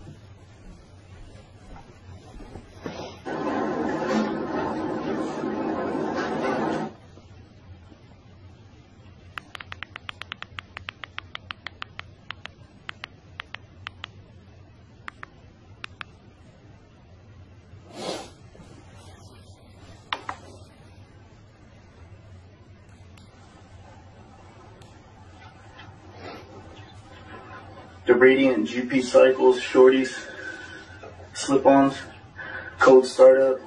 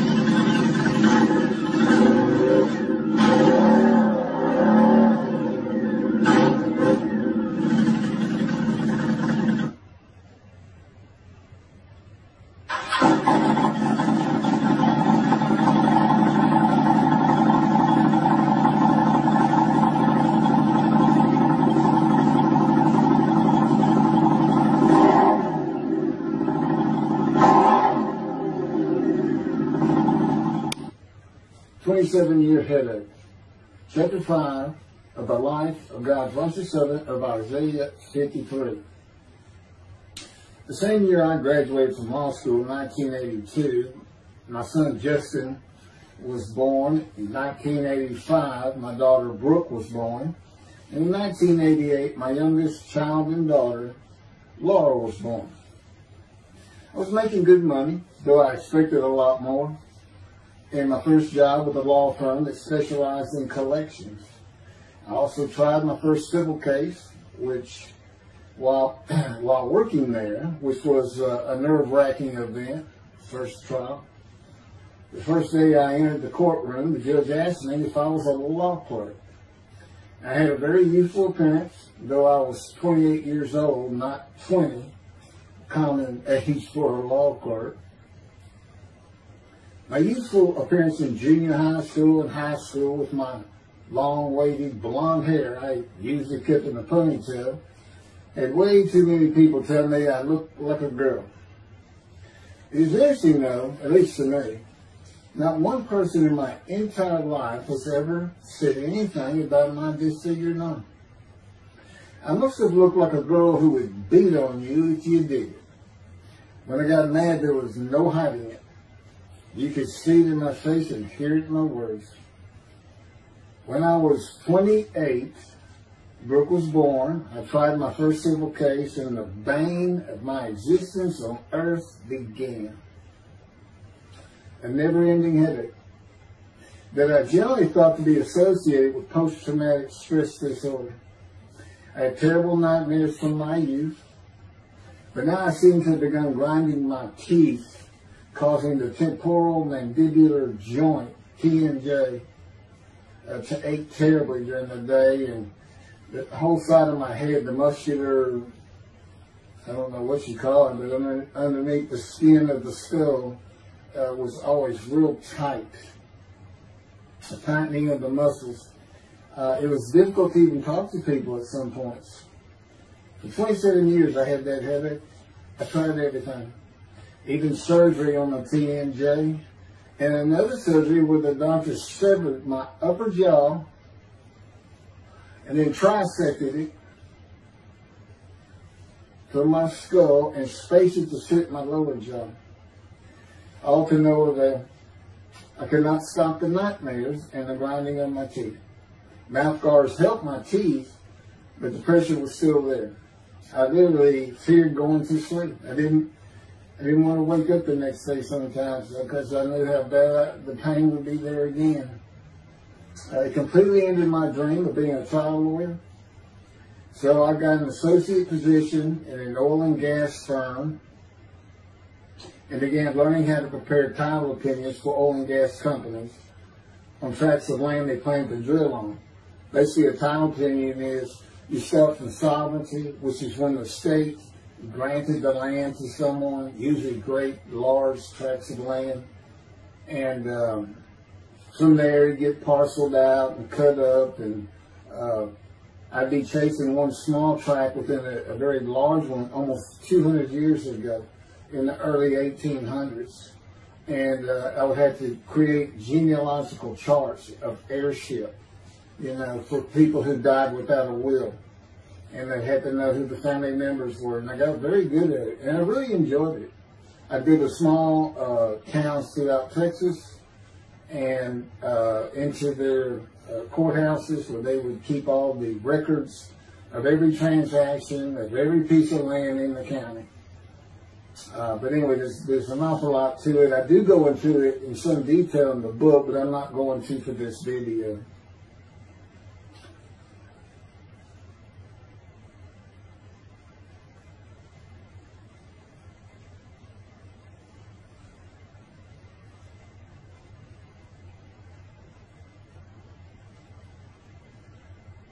Eventually, I had my own firm.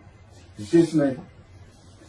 In my own office, and I was doing very well, though billing hours for title work is generally lower than other areas of the law, you know, by the hour. But I had also been involved in multi-million-dollar sales of production between oil and gas companies, probated wills, prepared affidavits of heirship, worked with landmen to fix title defects, appellate work, including arguments before justices, plea bargaining in criminal cases for defendants, and anything else that came my way. Then it all stopped, and once again I was fighting for my life in 2001. This is chapter 6, skin, colon, and lung cancer. Oh, just, God will have me tell you, he gave me those headaches. When he came to me, I stopped having nightmares. He provides my dreams for me now. And often as a learning experience. But the grinding of the teeth, everything stopped, and I thought it was just because I wasn't having nightmares. And took away any symptoms of PTSD, for which I was receiving money from an insurance company for disability, partial disability. And that went on for about 7 years. Then one day we're out walking, year 7 of 13, and I had that headache. It just came, and I just stopped. And I said, "You got to be kidding. You did not give me those headaches." He said, "Yes, I did. It's necessary. You are considered the suffering servant of Isaiah 53. You had to suffer your entire life until you're suitable for my purpose," and that includes sitting every verse of Isaiah 53. At that time, I finally read it, 7 years into all this. It was about year 2, I think. But yeah, he did. And, you know, I ended up taking painkillers left and right and drinking with it, as so many people do. I was able to maintain, you know, my life, my work, and everything, but it was enough to put the strain on my marriage that I pretty much blamed myself for it. And I told him, I did it. That's the only time I got hot. Disfigure me, gut shot, those things, they didn't bother me. But I said, you know, you hurt my children terribly with that. Because I became a bad father. I mean, I wasn't the father I could be. I mean, they love me and I love them. We don't have any serious risks. They're off living their lives and they're all doing great.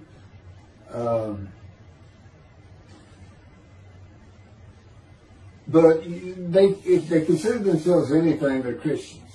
And although I don't think any of them are overtly religious, or that they're in church every Sunday or anything like that, but you know, when I started going to the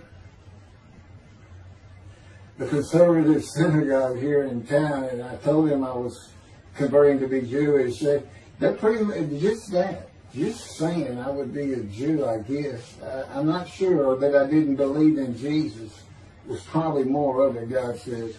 But really haven't talked to them much at all in 7 or 8 years. So, but anyway, so God gave me the headache just to make sure.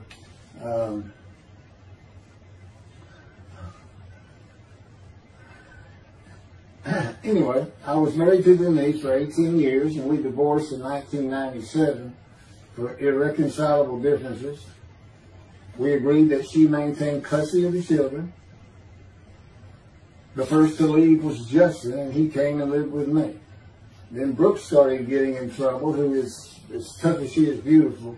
Her mom's very difficult to get along with. Justin was a lot like me at his age. Trouble followed him everywhere he went. Like me, he was hard to talk to, and like me, his getting out of high school was a coin flip. He's doing great. He learned the oil and gas landman business, and I helped him out as much as I could, and friends of mine helped him out even a lot more. And he's very successful in it. Married, no children. Laura's married, no children. She's got a great job. And Brooke is married with 2 children. I have 2 grandchildren. Long life, see his children. You'll see what I'm talking about, long life, when I get to lung cancer that God chose to crush me with. Something had to be done, and to make matters worse, Denise had met a man, and they were going to get married. But he didn't want Brooke. to be part of their new family, or Justin for that matter. He wasn't going to go stay with them anyway. Now, I had 2 of the children, and she had 1, but all still in her custody according to the divorce decree. So anyway, I stopped paying child support on those 2.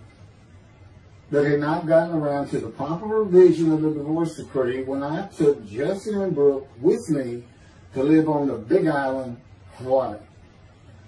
Laura came with us to visit for a month.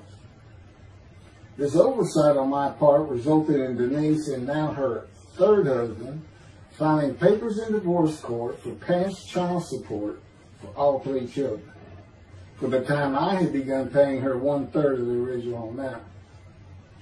I represented myself.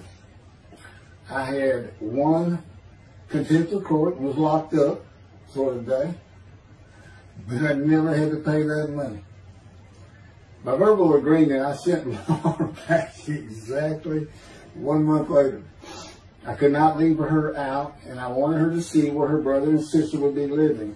They were all so close and protective of each other, and still are to this day. And she was so sad. One of the hardest and emotionally painful things I had ever done was put her on the plane back to Houston. I can't think of anything else. The backdrop to moving to Hawaii was my firm was in dire need of new work. But the oil and gas industry was down. It's always up and down. And my clients were not drilling. A landman I knew called and said his sister in Hawaii, a brilliant eye doctor, but not a good businesswoman, needed help resolving creditor issues stemming from her new offices and equipment purchases. I told him it was a good time for me, as things were slow, and who's going to turn down a free expense trip to the Big Island, Hawaii. So I went and took care of everything without charge, but of course everything was paid for. When I came back to live in Hawaii at the urging of the doctor that I had helped, who did not like the look of an abrasion on my chest, and it had been there for years, I was examined by a friend of hers, and it was cancer. I don't remember what the doctor called it. He removed it in surgery with a 6-inch diameter circular cut, and it was not malignant. I could practice in just about any area of the law. And all I had to do was pass the Hawaii bar exam, one of the toughest in the nation. While studying for the bar, my body, all at once, in a moment, told me something bad was wrong with me. I had been running, swimming, and riding my bike everywhere I went, letting Justin have the car, and had been feeling good and strong. In a moment's time, I was weak and sick while grocery shopping, and there was a pain in my belly and my abdomen. I did not know it, but a large tumor in my colon had burst through my colon, and I was bleeding internally. I did not go to a doctor, which I guess is my nature. That, and I did not have medical insurance. Anyone asking for help, asking anyone for help unless things were at a critical stage, such as a bullet wound, was something I couldn't do. There's all kinds of personality disorders.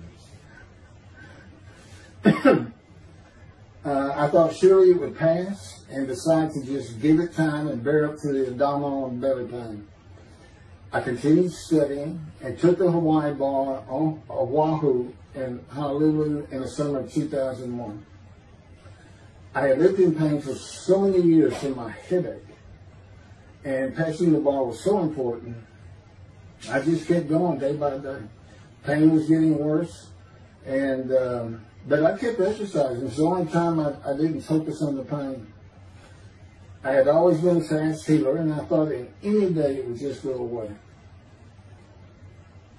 I finally could no longer take it.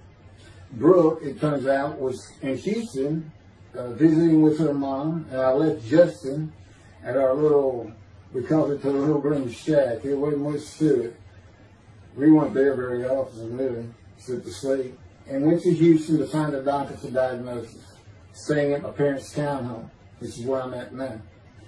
I had allowed my major medical insurance to lapse using premiums for child support when things had gotten lean. I just needed someone to tell me what was wrong. I would find a way to take care of whatever the diagnosis was. Early September, I was close to dying, lying on the floor of a dingy apartment of a friend who traveled for work. I could no longer get up to even try and get medical help. And I had not told anyone how bad it had become. Then the planes hit New York. Seeing how grief-stricken so many relatives were on the news, I began to think for the first time how awful my children would feel when they found out how and where I died all alone. So I asked my father, again, it's hard for me to ask people for things, for the money to pay for a colon examination that had been suggested by a doctor at one of those clinics you find in a strip mall, the only places I could afford. The doctor who performed the colonoscopy finally found what was making me so ill and unable to eat. A malignant tumor 6 to 8 inches long that had burst through my colon, and I was bleeding internally. You know, I come out of anesthesia, partial anesthesia, and he's holding this picture, and it's this great big purple blob, and he said, I couldn't get the scope past this. It's not a good way to wake up. To say it crushed me in my life is an understatement. The pain, the weight loss, inability to eat, all I could do was drink calorie drinks. Began about 4 months before the colon examination. That was 4 months of sheer pain. But as it turns out, I did pass the Hawaii bar exam. It was now early October 2001. The doctor told me, look, you don't have insurance. Go to Bentop Hospital. That's the hospital I went to when I got gut shot. Gunshot. I prefer gut shot. It sounds good. It is, man. And he gave me the picture from the procedure showing what he could not get the scope past. He's shaking his head and saying, you should have come in this early. So I went to Bentop thinking I was here in 75 on October 5, dying. But I did survive, and here I am again on the first week of October 2001. I showed the pictures to the admitting nurse. Instead of them sending me to the waiting room, she just looked at me and she said, Mike, this is a public hospital. I mean, you can wait all day long to have a cold check. She looked at me and said, why did you wait so long? And how are you still alive? And I told her, I have no idea. She did not send me to the waiting room. They had an orderly take me immediately to a room. There they hooked me up to a morphine machine where I could hit a button at a time interval I can no longer remember and receive a small dose. I do know I never missed one. I was very depressed, and my parents who waited in that line for admittance with me looked so sad and depressed. It was not one of my better days, though I finally had some pain relief. Day after day, I lay there waiting for the next test they would run. It was during this time I received notification that Denise had filed papers in the divorce court to recover monies for the time I was taking care of 2 of the children. It's also when I received notification from Hawaii that I had passed the bar exam. So, you know, Bentop Hospital, what a lifesaver. I mean, young surgeons in like Baylor University, medical schools, you know, it's a prime position to get your hands on if you're going to be a surgeon. Because you're in surgery all day long and all night long, as long as you can stand up. They're bringing people in. It's just a real hot spot in Houston and a great hospital. But it's not a place you want to stay. You really don't. My doctor would come in and be out so fast I never knew what was going on. He did tell you my previous surgery to my abdomen, where they opened me up from stem to stern, complicated removal of the tumor. On October 25, my son's birthday, who was now stuck in Hawaii, They cut me open again and removed the tumor. It was about a week or so later, I was released with a schedule for chemotherapy. I returned to the dingy apartment all alone, and I just stared at the television for weeks. I did, and chemo was so depressing for those who had to go into it. A small room with big chairs for about 20 people who all looked like death, including me. Everyone with an assortment of bags of chemo dripping into our arms for hours. It took about 8 hours before I really got sick from it. And I had to park a long way to avoid paying for parking and drive a long way to the apartment. It was a very gloomy fall in winter. When I completed my chemo of once a week for 6 or 9 months, more tests were scheduled. I do not remember how many months the chemo lasted. I do remember I did not finish, missing the last 3 sessions. At the end, I could not get out of the door without bursting into tears and just not going. It just wore me down to nothing. On the right side, it was my goal. I had my own apartment called the Loft. It was brand new and very nice on a bayou close to downtown Houston with a running trail alongside it and lots of woods near Memorial Park where I had been running a 3-mile circuit since high school. I returned to being called for follow-up tests, including x-rays of my chest, and the colon cancer had not returned then and to this day. The chest x-rays were another matter entirely. The doctor told me he had bad news and showed me the x-rays telling me the white spots I was seeing was cancer. They were everywhere. Lungs full of cancer, he said, at a stage I could not be treated with any success. My dad was with me, and I asked the doctor, well, what does that mean? And when he said you need to prepare for death, the look on my father's face was so sad and hurt at the same time I'll never forget. And we've been through some tough things in this house, every house we've been in. It didn't affect me one bit. I did not feel anything. I was too beat down from the chemotherapy to care, I guess. God tells me I had a lot to do with that. And it's like no matter what they said, I didn't think I was going to die.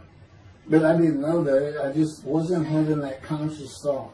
And God says he had a lot to do with that. Of course, he hadn't spoken to me yet. I had never seen a doctor for cancer or any other ailment since that day. I had to get Justin home was all I thought about, but I needed money. I found an old client that needed a title penny for a drill site well.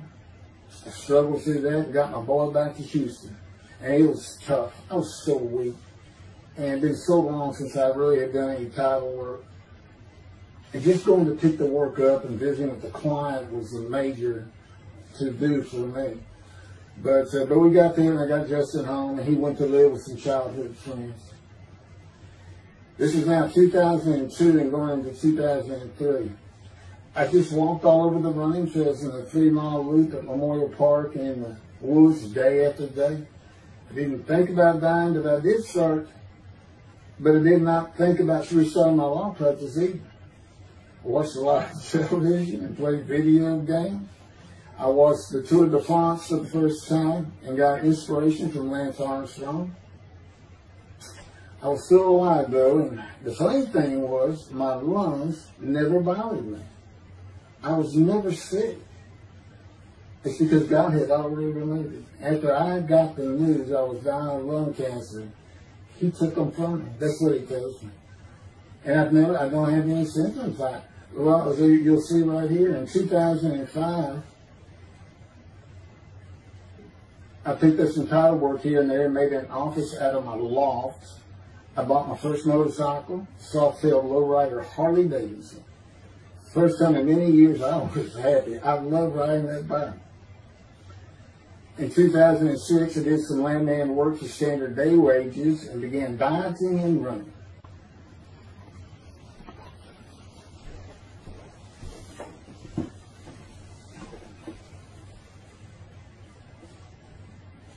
Once again, my camera only goes for 29 minutes and 59 seconds, and I'm going to back up just a little bit. In 2006, I did some land work for standard day wages and began dieting and running. I had never been a swimmer in terms of training for it. I love the water and swimming, but I never trained with laps at different paces and various distances. Mostly because I was so slow, because of my right arm. I was reaching an age, though, where endurance in my running was more important than speed. And so endurance swimming was too.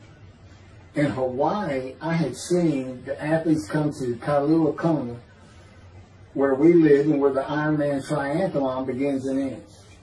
Matter of fact, my little green shack was just right on the route where they start. That was a fun week. It was amazing watching the athletes train and prepare for the race. I would think to myself, a human being, the human body cannot do what they are doing. Yet they were and they did. It's just amazing. I decided to learn how to swim more efficiently and how to train for distance and endurance. Get a regular and triathlon bikes and enter some triathlons. I was still alive and finally a direction and purpose in my life. Training every day for long periods of time. It really helped with my headache and I slept better. In 2007, I signed up for the March 30, 2008 Lone Star Half Iron Triathlon in Galveston, Texas, and the October 5, 2008 Longhorn Ironman 70.3 in Austin, Texas. You cover 70.3 miles, and you got to do it under 8 hours. And I did real well in the first one. As far as my time, it's 7 hours and a little bit, but I barely made it without disqualification in the one in Austin. And it was primarily because of the hills. It's this very hilly area in central Texas, I guess. But I did make it, and swore I'd never do another one. But I did it after the first one too. It's tough. My insurance is still paying for my inability to work, primarily based on the headaches and a diagnosis of PTSD. So I was not working, and I got real serious and trained to swim to 1.2 miles in the ocean. And that would be in Galveston and in a lake in Austin. 56 miles on the bike and a half marathon, 13.1 mile run. That's what I was able to do with a diagnosis in 2001 of lung cancer that could not even be treated, stage 4. And that's just about impossible. It would take a miracle of God for that to happen, because generally you're going to die within 1 year. They say if you get lucky with good medical treatment, you might make 5 years. But 1 year is the standard, if you can make it that long. That's my proof that I offered myself to guilt for God. Because you can't, it's not something provable. All you can do is show the results of that offer. And again, guilt and emotion. I got way too many videos and everything to get too detailed on it. But that is the proof. You know, I got the colon cancer 20 years ago when the planes hit New York. And it was 2000. Oh, that was 2009, right. Too many things go through my mind when I start thinking about those cancer years. But God, He removed it. He had something for me to do, but that's verse 10. God chose to crush him with the disease. And as I've mentioned, the reason He chose that is to show that I was blemished, defective, could not possibly be an offer for sacrifice, because He knew what the Gentiles were going to do. They were going to put an unblemished lamb in there and call the Jewish people's Bible their own, and use the laws of Leviticus, not unlike Mr. Toby the singer and his 6 million blemished ram sacrificed by Hitler, the righteous servant of God. How that seems to read.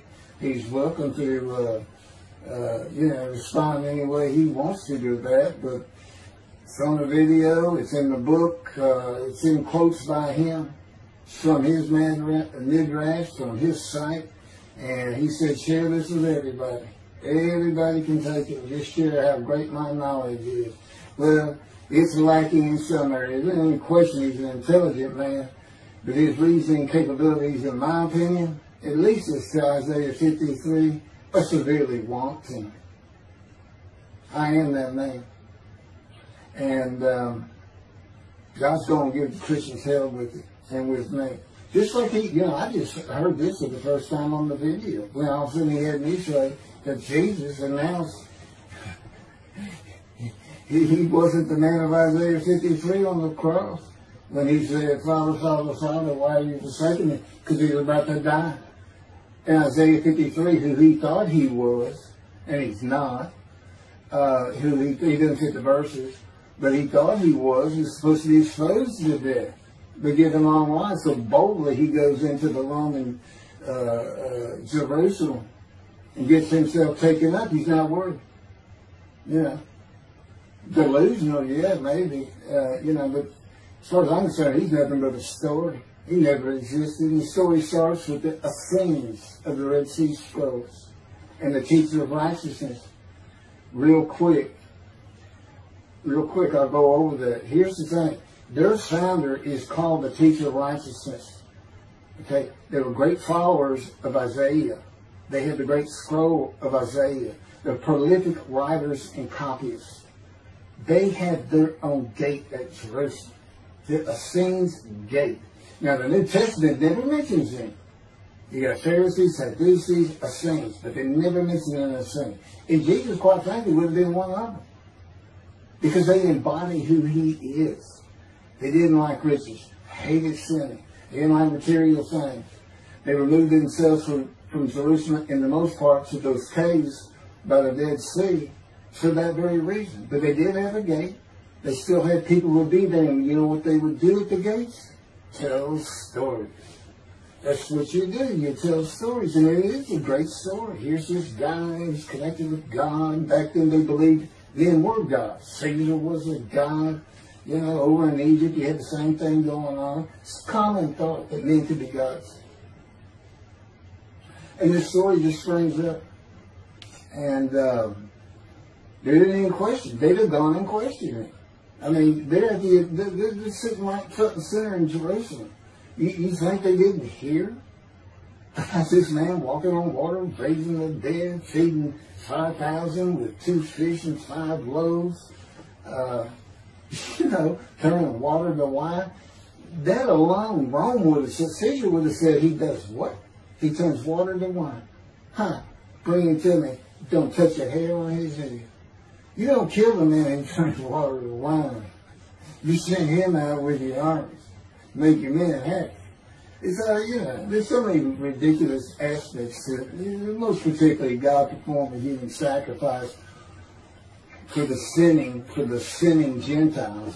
He's left the sinning Jews for the sinning Gentiles.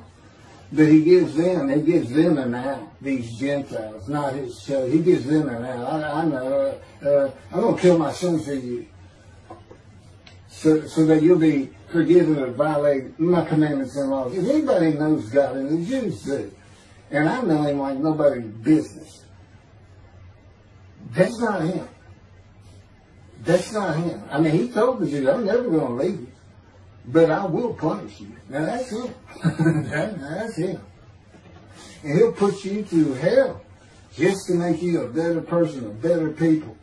And he has no plans of changing that. He's not going to change the minds and the thinking of billions of people to make them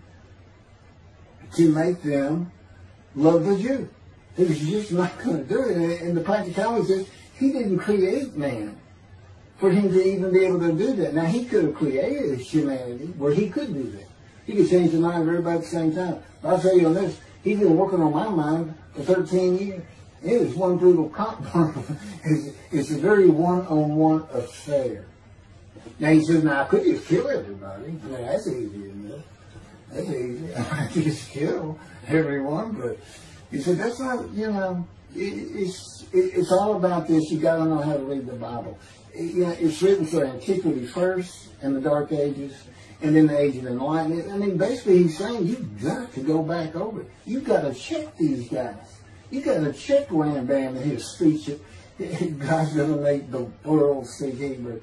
Or, yeah, they will be able to pierce. So you got to check some of this stuff. And I read Rashi's, you know, I went to his Isaiah 53 main direction. All I can say is very unimpressed. I seen what he has to say in Malachi. He didn't pick up on any of this. He didn't know what the angel of the Lord is, the angel of the covenant that you desire. He doesn't know how Moses goes by a burning bush is not consumed. The angel of the Lord is in there, and God speaks. I do. To me, it's just like, well, you just get some basic concepts, and, you know, all of a sudden, and quite frankly, it'll open up the scripture to the Jews. They can put the Talmud aside for a little while. But I will say this. God says, you know, if you can study it, study it. There's all kinds of great things in it. Just be real careful about what you teach from it. And it's useful for heaven. If you like to talk about Talmud as a scholar with other Jews who may very well be in scholar remembrance with you, you can meet up with them. You'll see them in the meeting places, have them over to your room. Y'all can watch the new earth being created and the new peoples of God chosen, and watch the evolution of the chosen people. And humanity, the same as this one. God says, why would I change it?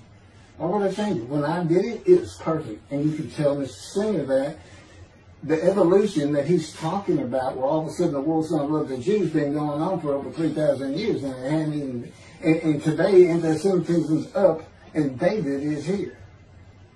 It's not going to happen. Thank you very much. I will be doing, was that 5 and 6? Yeah, that was 5 and 6. Now the book picks up at chapter 7. It's on a video when God first speaks to me. And it's just very interesting. And we'll still be putting some videos out. But I've pretty much covered all the major material. Everything from Isaiah 53, the day of the word, Lord. There's a few more things. And it's a better read than it is a video watch. But, you know, for those who like to read. But it's covered very well in these videos. And now that I put in the personal part in, which is to show how I said Isaiah 53, and you see the difference in my life. Now, that's a life of suffering. That's a life of pain. That's a life of familiar with disease. You know, they said, gee, when he died on the cross, he was scourged. He was scourged, and this and that. Do you know how much he suffered in his life? I mean, he's not even in the conversation as a man of suffering. He's not in the conversation. Thousands and thousands and thousands of people died horrific deaths back then and by crucifixion. It's not the only one. This is descriptive of a man and his life. So you can find him, identify him. And what did he do? He never suffered. He was never sick. Ever. Until the last day of his life. 30 years old, he's got one day under his belt of pain and suffering. You know, to me, that's not, you're not even in the conversation. I mean, that's nothing. That's not even suffering. That's just, you had a bad death, sorry. You know, you got whipped first. You got whipped. One gospel says that the scourging was an open-handed slap to the face. Now, the other three do say scourge. But then and then every movie you see, he's carrying that cross. He's all whooped up and bleeding, this and that. He carries the cross in one gospel only. In the other three, it's carried for him. And then he's on the cross, and what does he do? Father, Father, why have you forsaken me? And then the gospel says, one of them, and then he gave up the ghost. He gave up and died. I laid in the back of the ambulance for 8 hours, doing everything I could in my power to stay alive. Just gave up the ghost. There's another video where we make that a little bit more humorous. Anyway, thank you for listening, and I guess that's it. Thank you.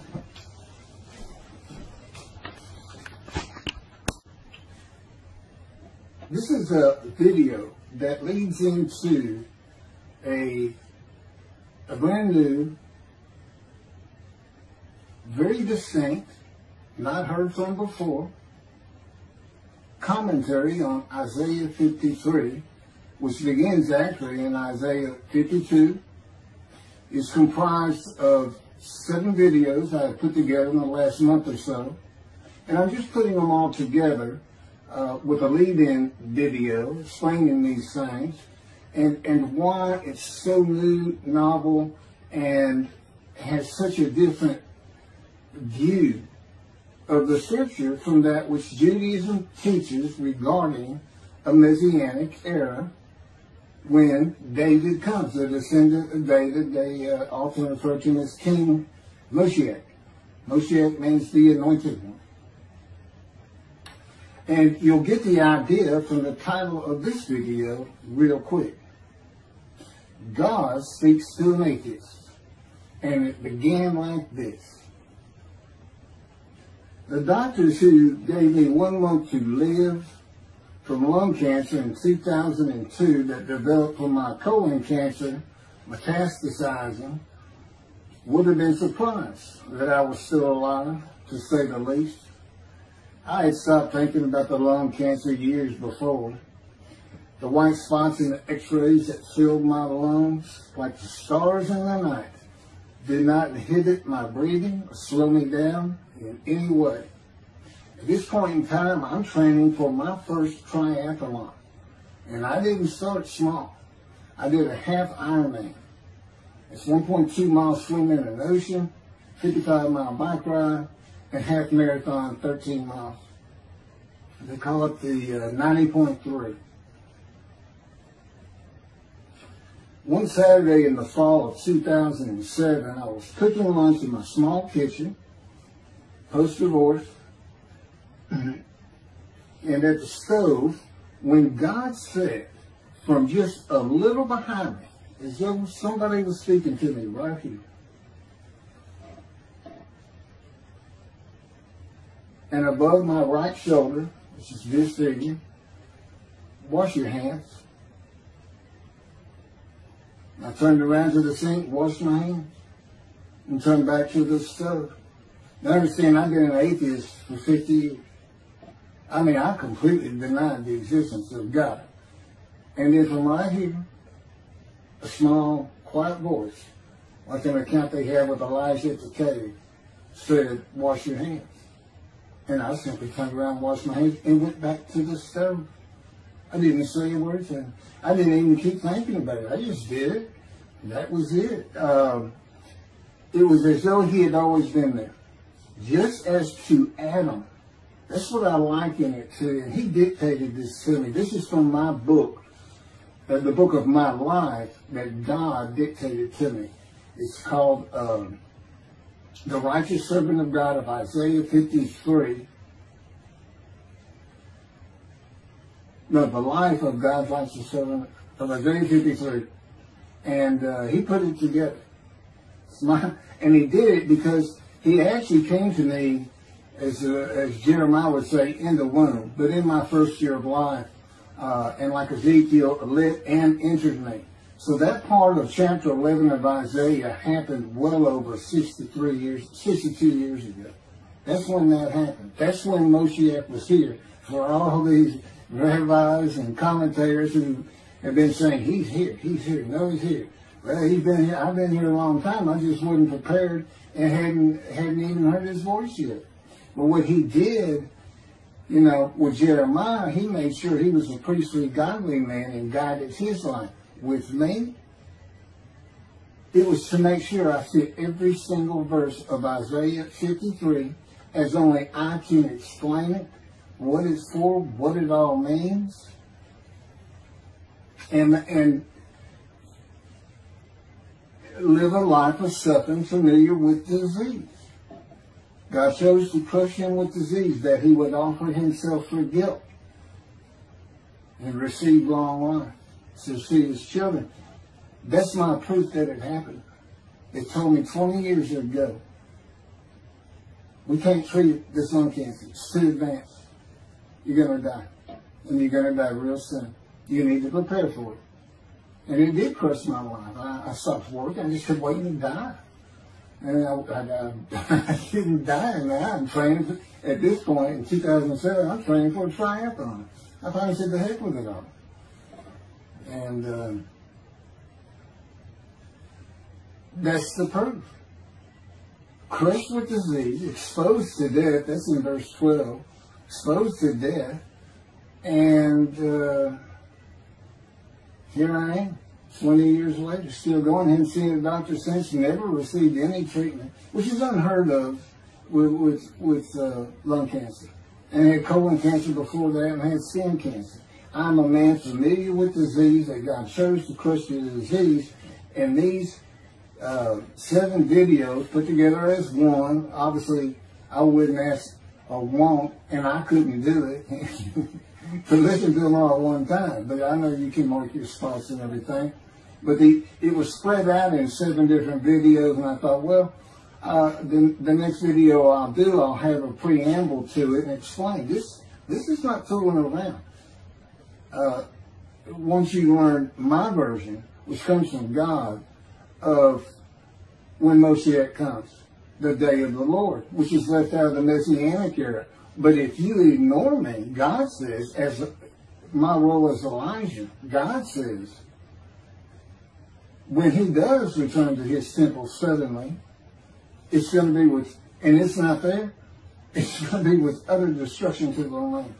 Okay, all this is explained, so I'm not going to keep going in detail and carry on with God first speaking to me, but it was as what Adam would have felt like. This is natural. I mean, to him, you know, having somebody speaking to him from above him, from up here, from within him, it's perfectly natural. And he wouldn't be falling down in reverence and I'm not worthy and all that. It would just be this person's always talking to me and telling me what to do. The fact that he doesn't see him wouldn't probably enter into his mind. This, you know, this is the natural order of the world for Adam and me, particularly today, 13 years later.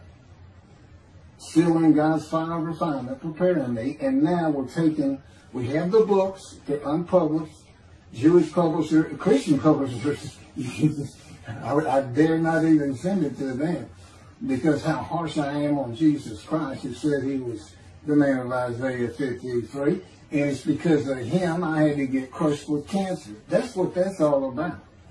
God doesn't have to crush you to make you offer yourself for guilt. He just seized Ezekiel and put him through the fire of refinement, the anguish of it, and sent him off to be a prophet to the Assyrian, Babylonian exile, of which he was one, actually. Ezekiel, the book of Ezekiel is the key to Isaiah 53. That's my background. See, God, these videos, everything, the way where he put angel of his presence and Holy Spirit, that Judaism doesn't recognize. A host of the Lord's host. It's in the book of Joshua, one time. He did it so they wouldn't find it. He knew what this was going to be about. These were my proofs. This is what it's all about. He set it up for me to be this controversial.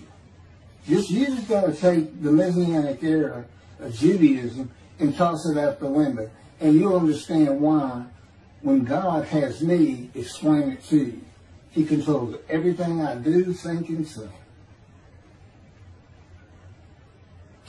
Finishing preparing lunch and ready to watch a Texas A&M football game, I headed to the living room, and God said, "Get a napkin."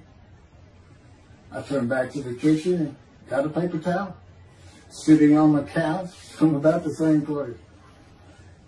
Sitting on the couch with the television on and my plate in my lap, God said, "Get your TV tray." I got up, set my TV tray in front of me, and placed my plate on it, began eating and watching the game. That night, I was in bed reading a book. From the doorway, God said,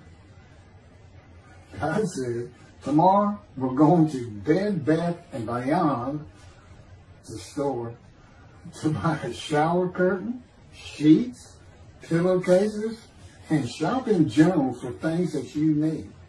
I said, "Okay." and continue reading my book. That's God spoke to an atheist. That's how it started. We call it the early years now. Talk about it. It was so different from the way things are, and all the same in the same breath. And I have since learned this. It was by his power upon my emotions and thoughts that his presence with me was though he had always been there. In other words, when you read in the Hebrew Bible, God calls somebody's name like little Samuel, and he says, here I am. Here I am. Now there's some accounts of people falling to the ground, but he can put a silent knowing to you. He can put knowledge within you, your mind, where you never hear a word from him. In other words, put into your mind, the God of all creation is about to speak to you. And he doesn't have to say, stay calm. He controls emotions. He told me, Keith, I created emotions. And there's nothing I can't do with yours, and believe me, it's been proven to me. I'm not going to get into all that.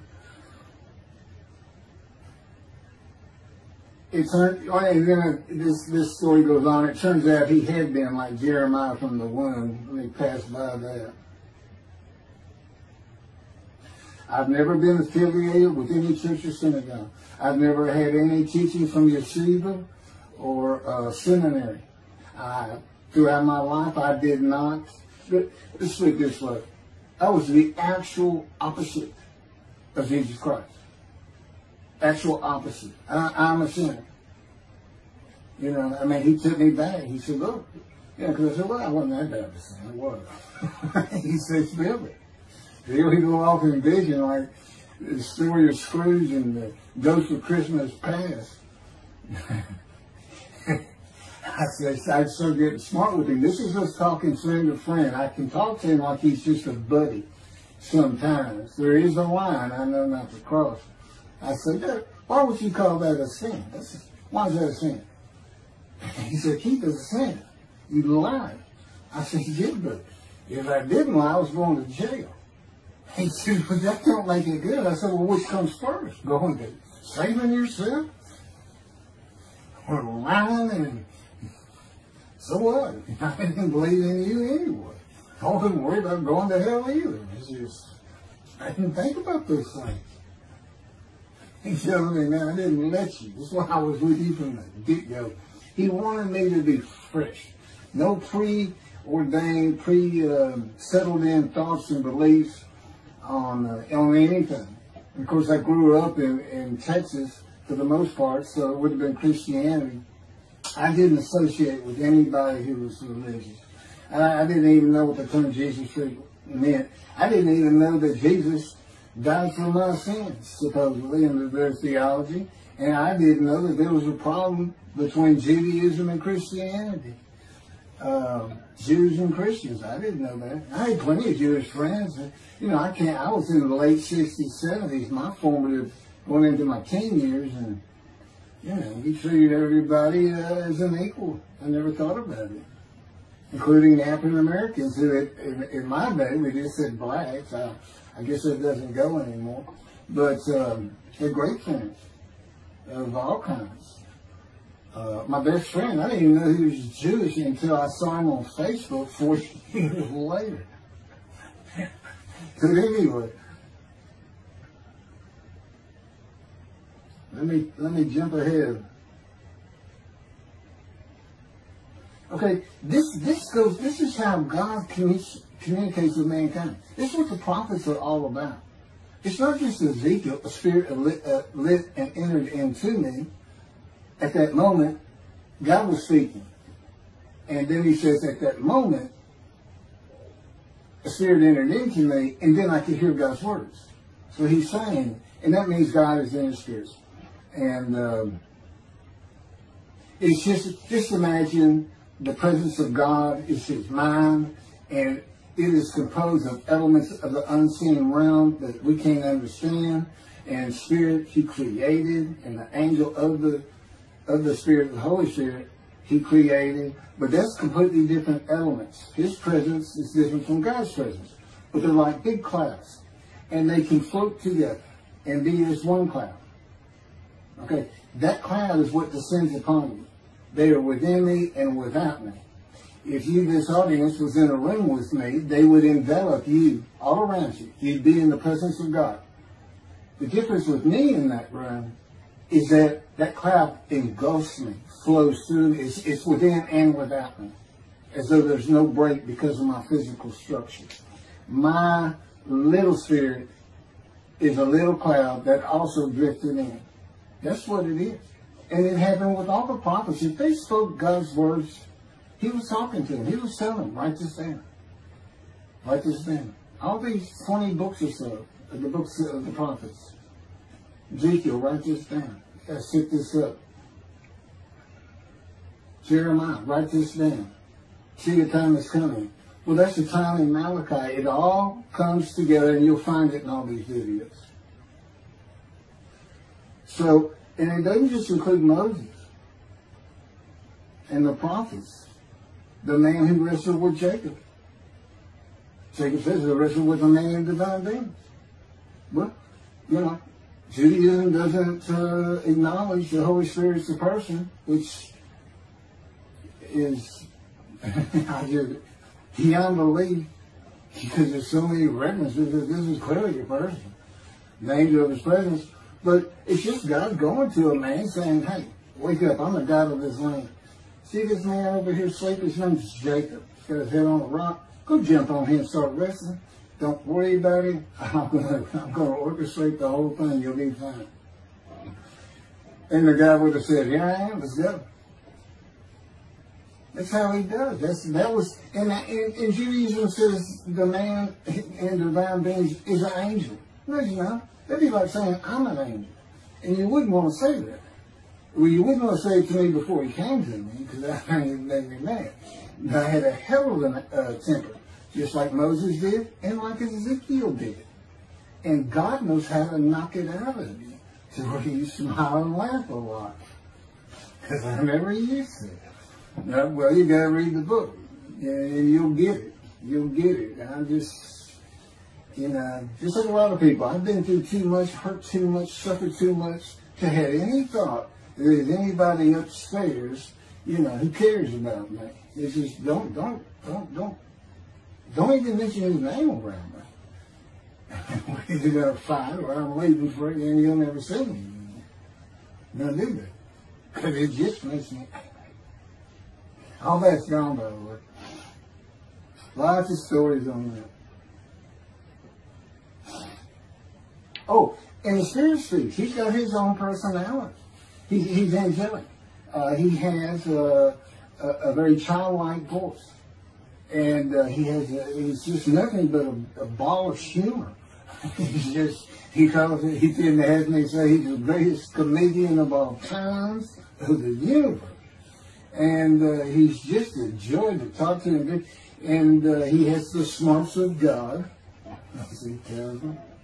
But I have instant communication with him. I have instant communication with God. It's like there's three persons in my mind.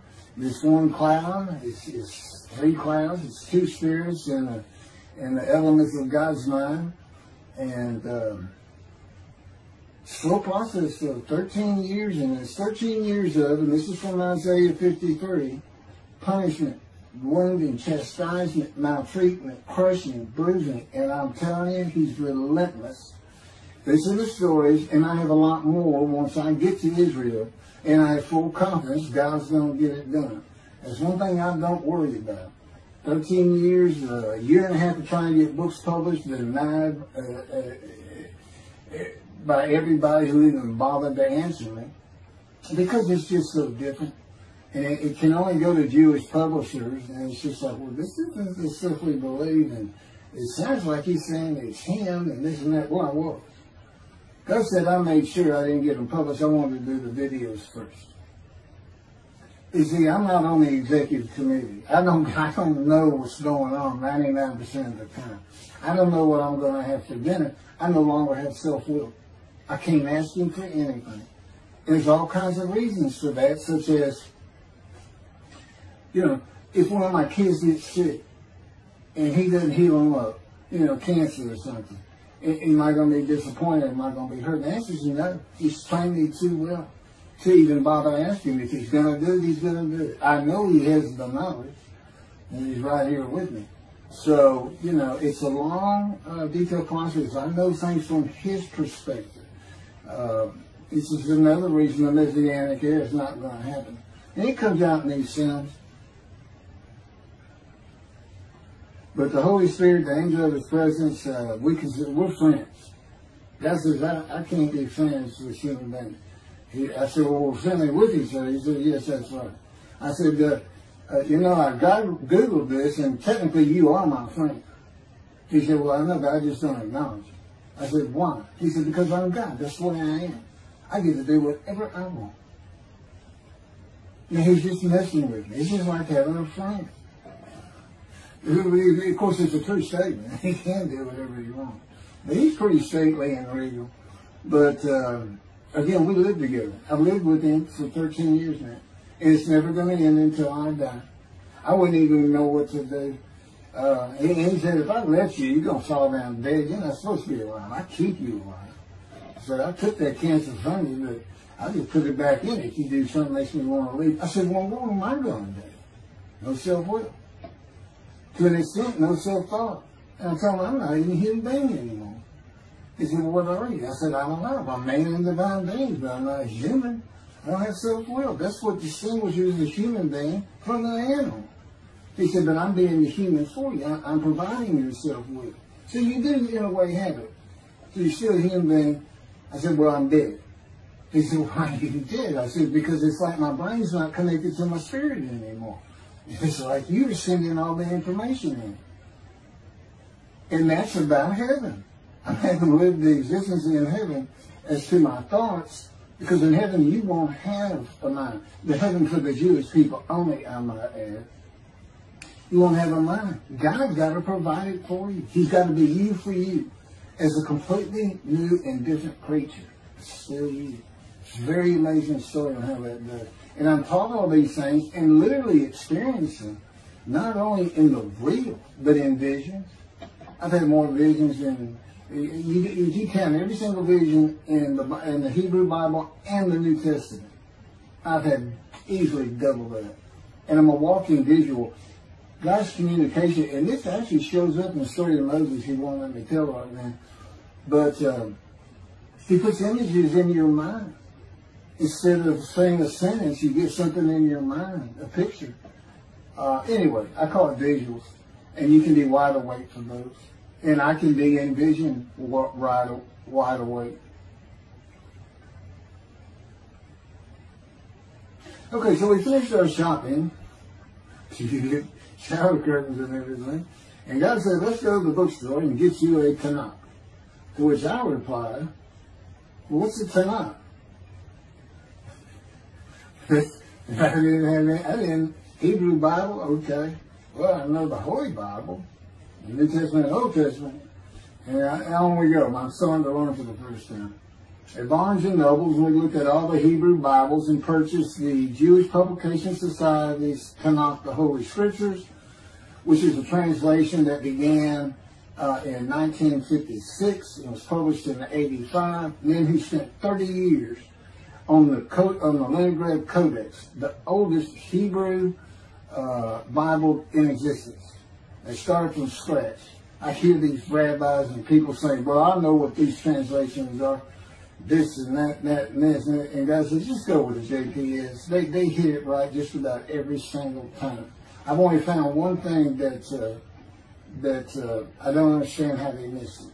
But it's in 53. This is the 1985 edition. That's the best translation you can get out there. And I don't just hear God speak to me. His presence is heavy. And I'm also, you know, it says he pinned Ezekiel's arms behind his back with his cords of power. And by his cords of power, Ezekiel could not leave his house. That's in Isaiah 53. He took him from the land of the living. Took him from society. You know, the man of Isaiah 53 lives, so he's taken from society, but that doesn't, from the land of the living, that doesn't mean he died. And there's no crucifixion in 53. So, you start to see how Ezekiel is so important in this. And that's where you find out about the covenants of friendship that come with God in the day of the Lord when Moshiach comes. Again, you don't hear anything about it in this Messianic era. I'll tell you this. I think the Jewish people are going to like this better. I think throwing out all that rubbish Judaism has been teaching from back in antiquity, that's where they're stuck, and see what's really going to happen with God coming back, a man in divine being, with the capabilities of Moses, Elijah, the descendant of David. All their attributes, okay, are in me. I can be each and every one of them, and I can be all four of them at one time. And God can speak to me.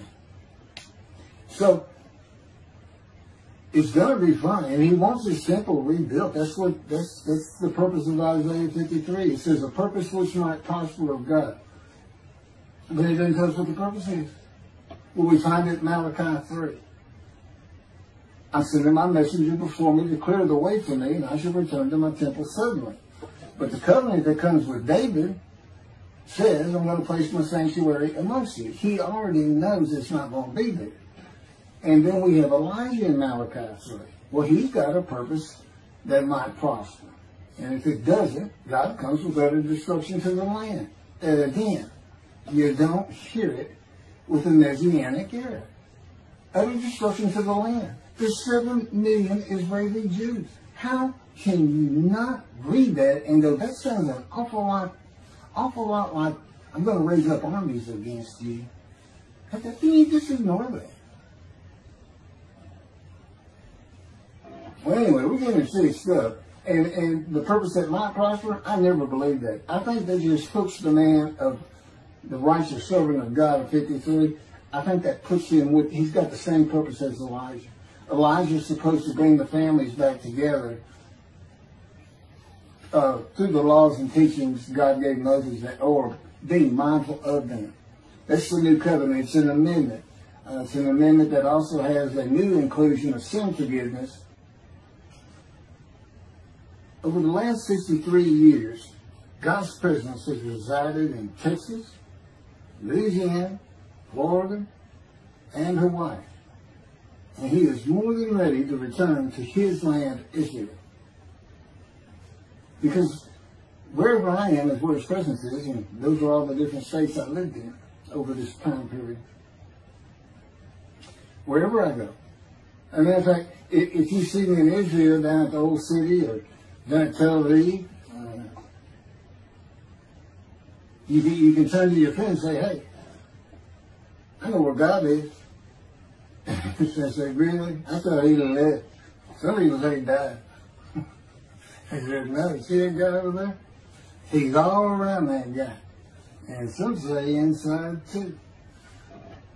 That's what it's going to be like. God said, when we get to Israel, we're never leaving again. I said, I want to see Great Britain. He said, it's like, did you just ask for something? I was like, oh. Yeah, that's good. I hope I fry if I hit the border and cross over. I hope I just burn up. Bust in combustible flame. But anyway, that's where he wants to be. And I'm sure he's going to get there. This purpose that might prosper, again, I think it just shows the purpose of the righteous servant and a purpose of Elijah. Because he knew I was going to be teaching. There's only, in the day of the Lord, as you would imagine, he wants to have all the prophecies fulfilled, be done with the prophecies. And there's only a handful, 4 men to come that we've never seen. The descendant of David, prophet like Moses, Elijah, and of course the righteous servant. We only had one description. Even the sages knew you got to have a description of the descendant of David. It's Isaiah 53. They called him in the Babylonian Talmud the leper scholar. You'll see me referencing it on just about every video. In other words, I'm saying, look, it's not Jesus, it's not the people of Israel as taught today. It's this guy from the Talmud that just hadn't come yet. You just didn't know, didn't have a name that fit the description. Well, you do now. And two covenants. The friendship covenant, which is actually in two parts, Ezekiel 34 and Ezekiel 37. One part of which is, I'm going to put my sanctuary amongst my people. And the other part, interesting enough, has to do with the land blooming again, which is Jeremiah 31. See, a time is coming, the land will bloom again. See, a time is coming, the cities after desolation of many years, 2,000 plus actually, will be restored and Jerusalem rebuilt. And the Jews shall never be defeated again. Okay, now we just talked about utter destruction likened to armies being raised. But here it is in this friendship covenant, in this, Jerusalem being rebuilt. If that's done, then you'll never be defeated again. So, you look at it and go, well, there's kind of a problem between those two. And what I think it means is he's going to get the temple built now that Jerusalem's been rebuilt and he's come.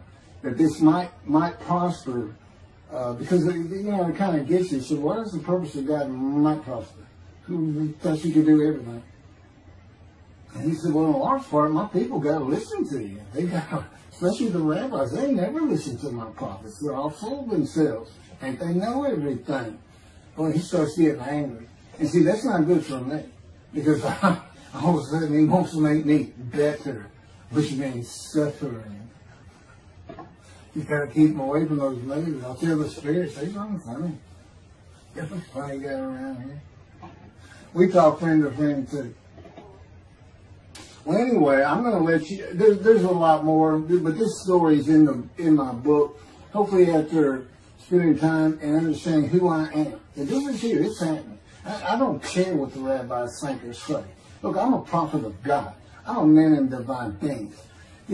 If I say something contrary to what they think and say and believe, they're wrong. Automatically. It's a given. Because God is telling me all these things. It's His book. They're wrong automatically. And He is livid that I'm having this problem with Isaiah 53 being the people Israel. Well, it's in the videos, but you ought to see the arguments they really put back before that for Isaiah 53:10 and other verses. Rabbi Tobias Sandra, his Judaism, he went Christian.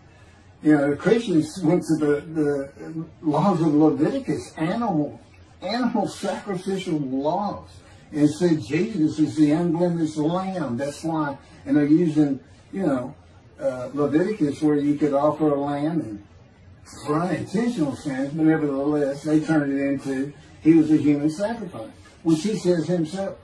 He says, God no longer wants bulls and goats for sin. He prepares my body for sacrifice. He's human sacrifice, and God made the sacrifice to Gentiles so they didn't have to obey His commandments and laws. From an atheist who comes in with no religious background, I read that and I look up face to face with God wherever He is at that moment. And I say, you got to be kidding me. People believe this? He said about 2 billion right now. So I'm not going to bother trying to tell you how many there's been in 2,000 years. God made a human sacrifice to me so I can go to heaven and I can go kill somebody if I want to.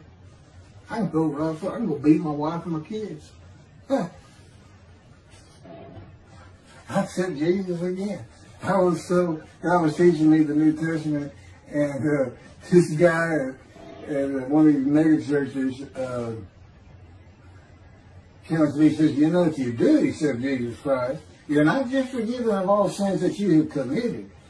You're forgiven of every sin you're going to do in the future. I said, really? He said, yes, really. He said, Jesus knows you're going to do it, and He already forgave you. I said, what? Okay. So, if you're a Christian, you can just sin all the time, because Jesus knew you were going to do it. I hadn't actually heard that taught, but that's the effect of it. Okay. This year in Jerusalem. Enjoy the books. Don't try to listen the video. Don't try to watch them all at one time.